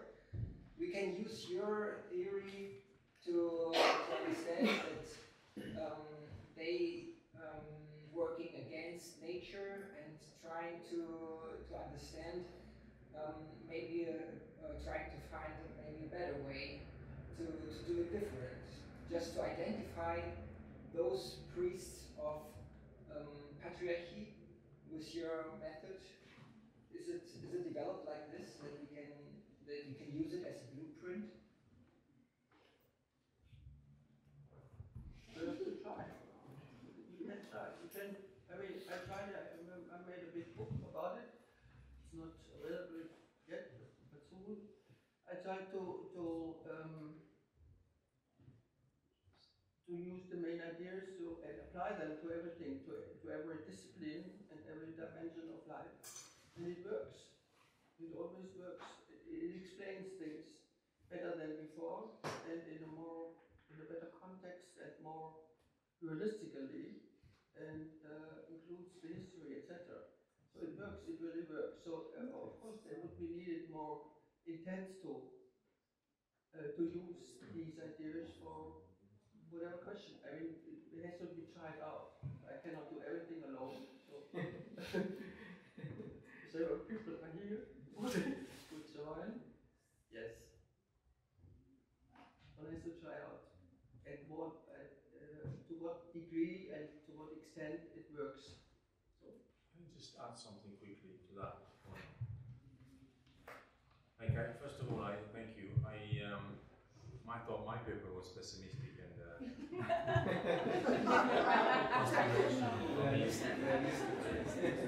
when I heard yours, I feel like, wow, it's a much bigger picture, obviously. From my angle, when we call they, those who are in charge, the patriarchy, they're much more stupid for me than we often give them credit. You know, the master plan that they might have, they're just trying out different things. I don't think they have specifically a trajectory, like to kill us all or whatever. I know that this is one of the theories that, you know, people will be so superfluous. I was saying that earlier, right? They're not going to be used as proletariat anymore. They're not going to be needed. So what to do with them, right? You can put them in front of the sofa on the television, give them some money to watch Netflix, I don't know, to buy some drugs. Maybe that's one other solution. You don't necessarily have to kill them all, right? It could be more dangerous to kill them all in a sense, because then they might react. So I think it's more complicated, right? Whereas if you just watch Netflix. But I think the struggle is also based on understanding that they are more stupid than we often think they are. And therefore there is always an opening. There's always some cracks that we can also take advantage of, right? Rather than thinking that the machine, the patriarchy, whatever you want to call it, is going to execute this master plan, if you see what I mean. Second thing is, I think resistance is human. Like, human beings are defined by their resistance, really. Why? Because most of the times we do things without knowing why we do them. We say no without understanding necessarily why we say no, but we know that we have to say no. So for me, complete totalization is impossible. You cannot totalize humanity and put it in a box. Impossible. Because we, at some point, will just say, that's enough. Right? You know, one way, different ways of doing it, but it's called being human. We are also, without knowing why, we don't have to understand everything to be able to say no. We have a deeper knowledge that things are wrong. And at that point, we just say no. And in a sense, we are ready to go all the way. Right? Because we don't want to do it. So I think it's more complicated than that. You know, it's not just about, because then the problem is, how do we do what you say at the end of your paper?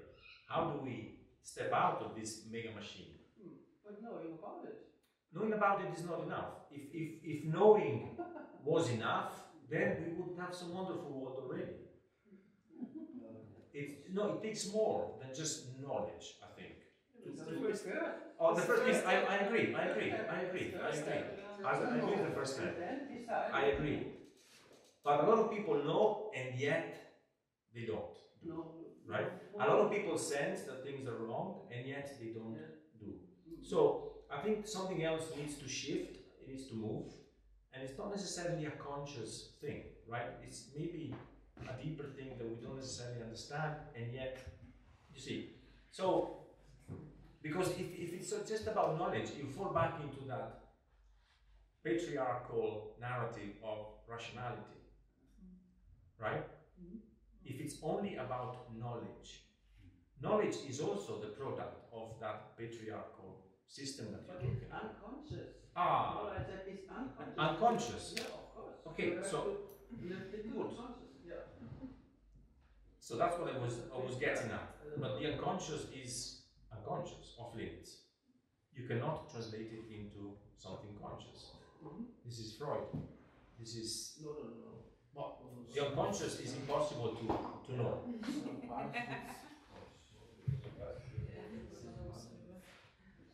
So the unconscious remains unconscious. You know, it's symptoms, modes of enjoyment, but it doesn't. That's why there are therapies, I think, to make unconscious things conscious. No. You don't.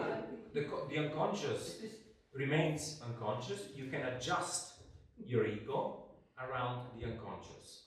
So you can have a different mode of tackling that problem that you have, right? If I give you an example.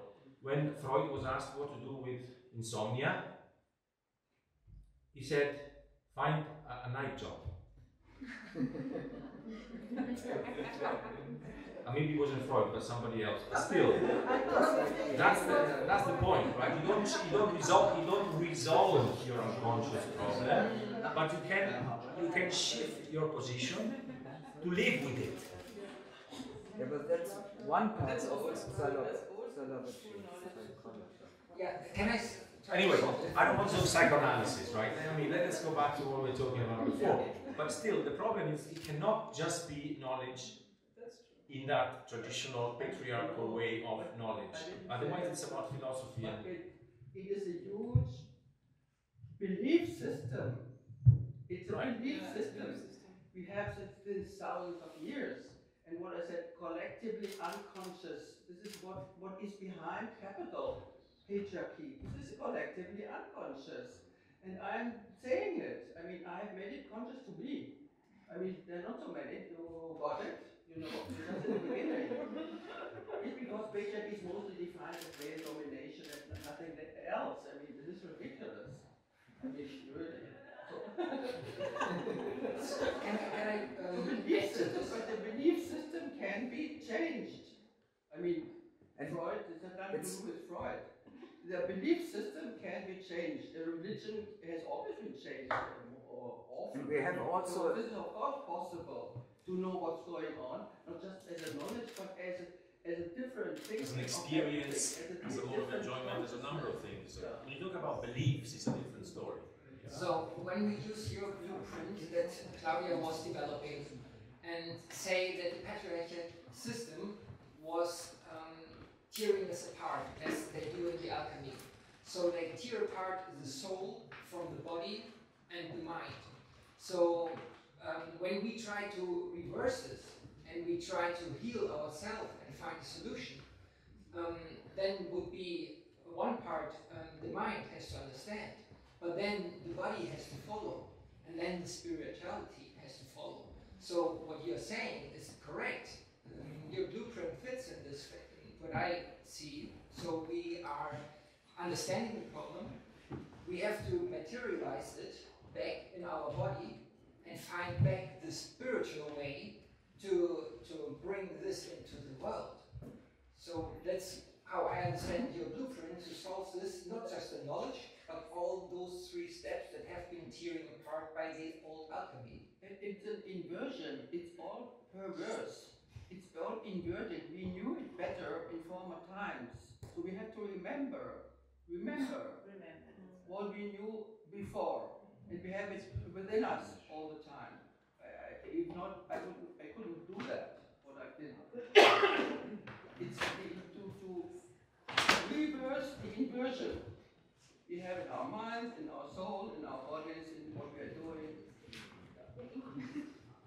It's not so difficult. Achso, Entschuldigung, hier danach.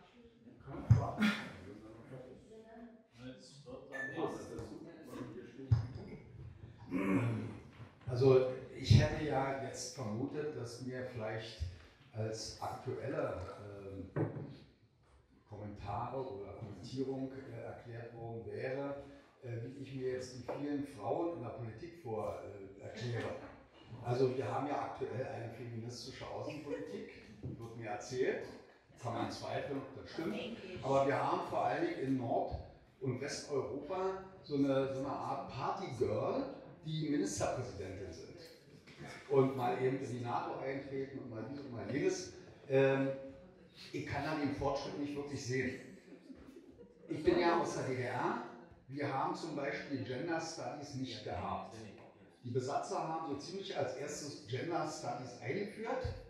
Die hatten das damals noch anders, Frauenstudien und so.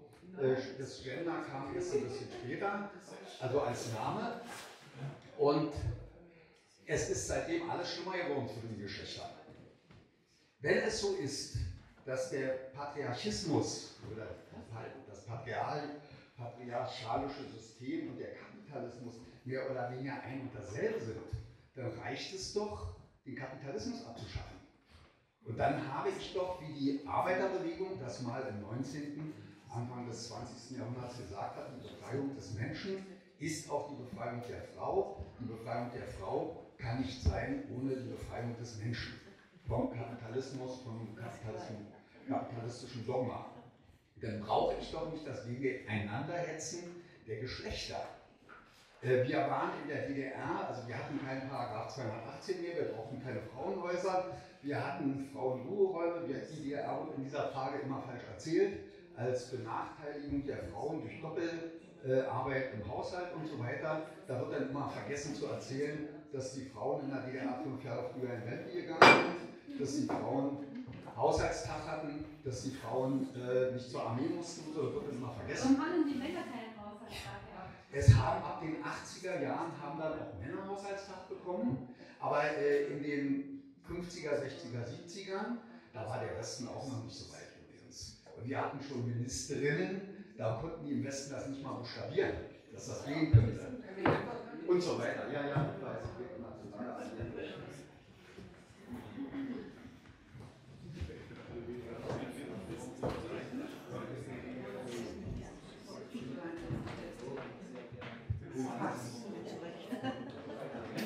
Auf diesen ignoranten Beitrag werde ich nicht eingehen.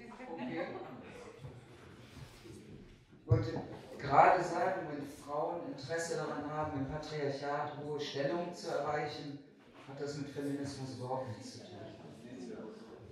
I wanted to say that we are not all alone. There are still other societies and cultures, and it's old critics from Red Indians from North America to the Marxist people, that they say they have the same violent view on the world, on the nature. They call it Mother Earth, and that they violate it in the same way as the capitalists do. And they don't really care if it's a capitalist owner or if it's a worker who does this so-called technological progress. And I also think that we should think about this myth of that we are going on a technological progress, and it could go on. And the other point that we could learn also from other cultures in the world. Okay.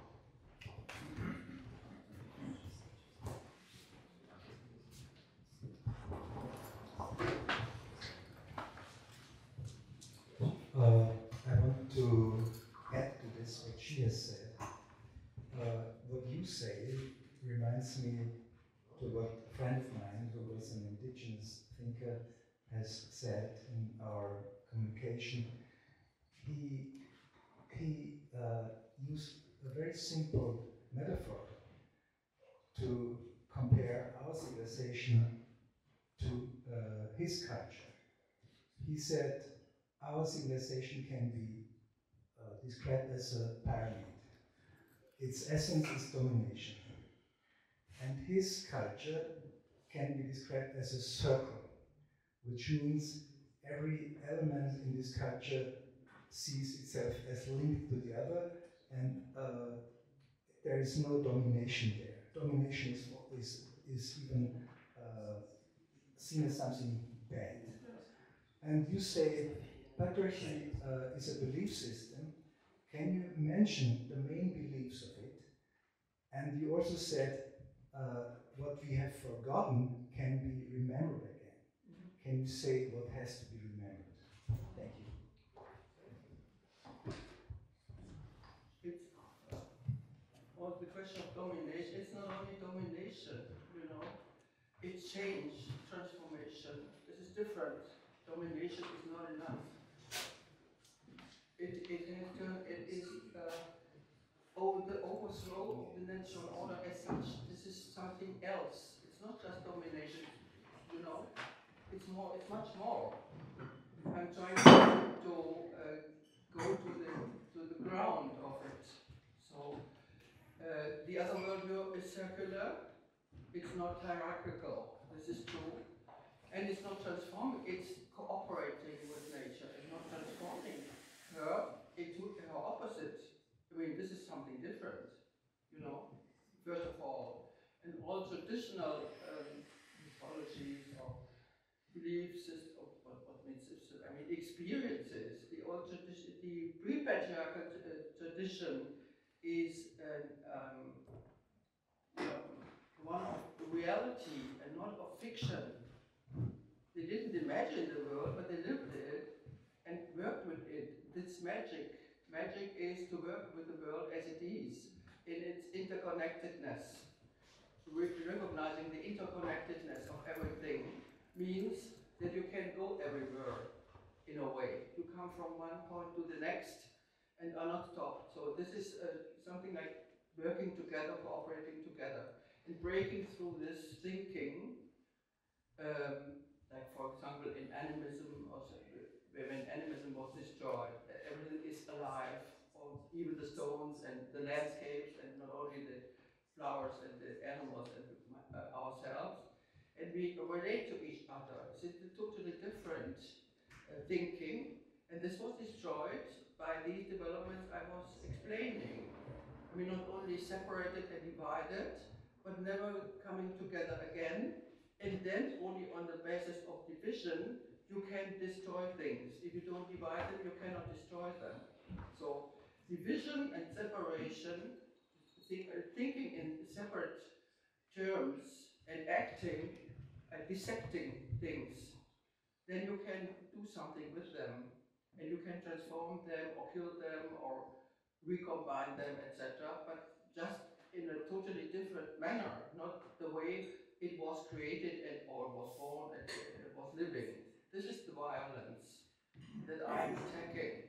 So you have to forget about the necessity not only to dominate, but to transform nature. First of all, you have to know what is nature, because science doesn't know what nature is. In the contrary, they don't want to know it, because they want to destroy it. You don't have to know what you destroy.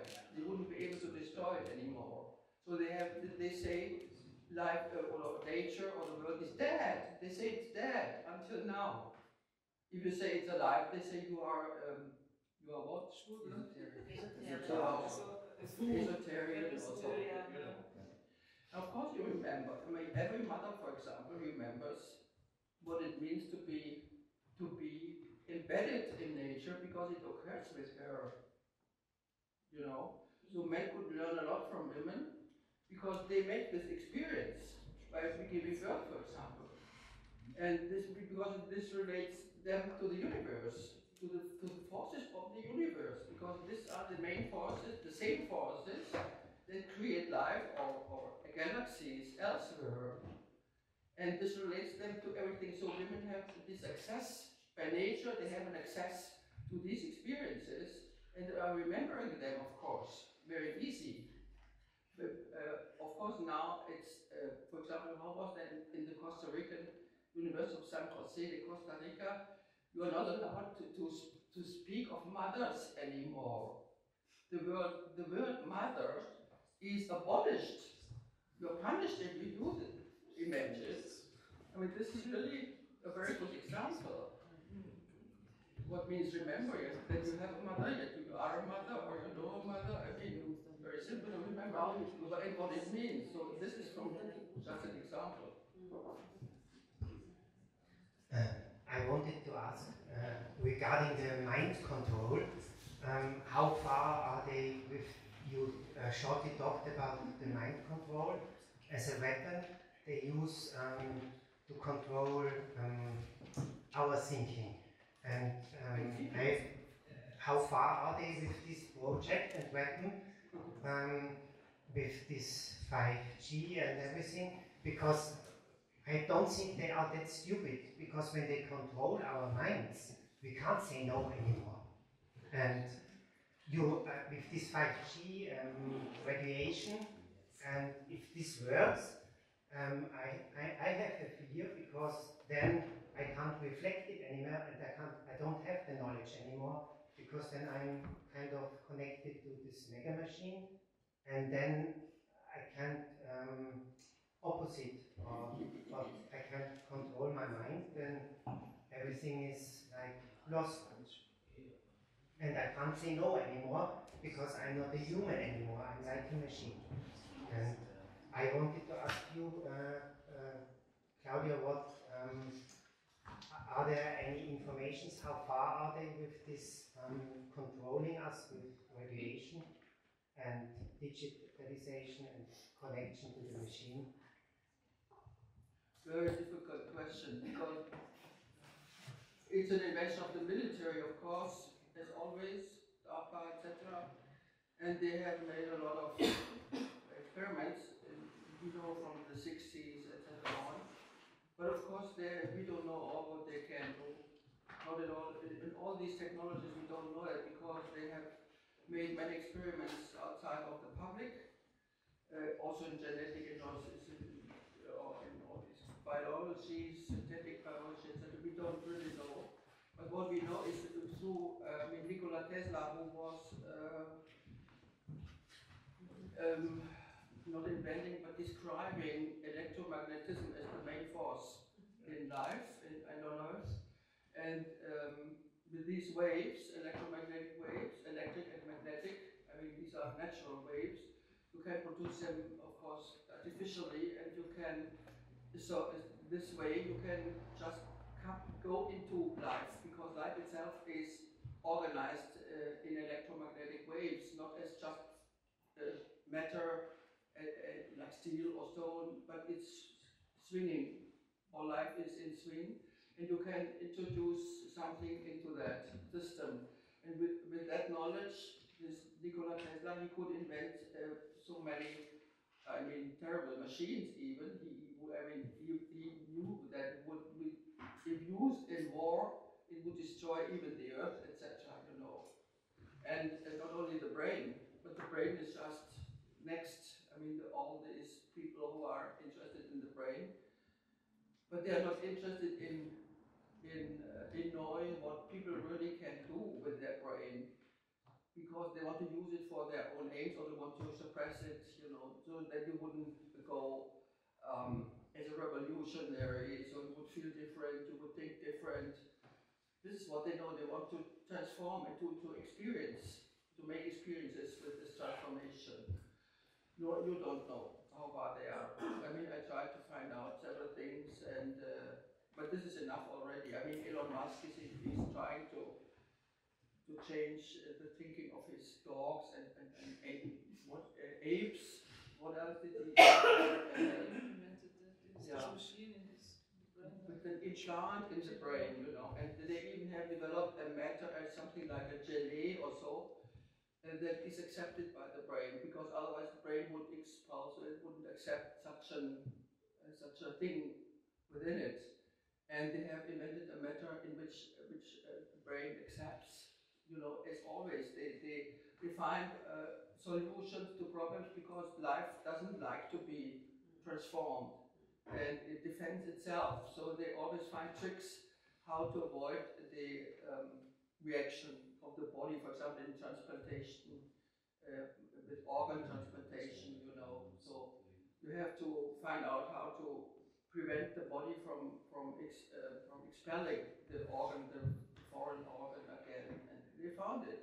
And so they are trying to do all that. And it's just not, well, very dangerous.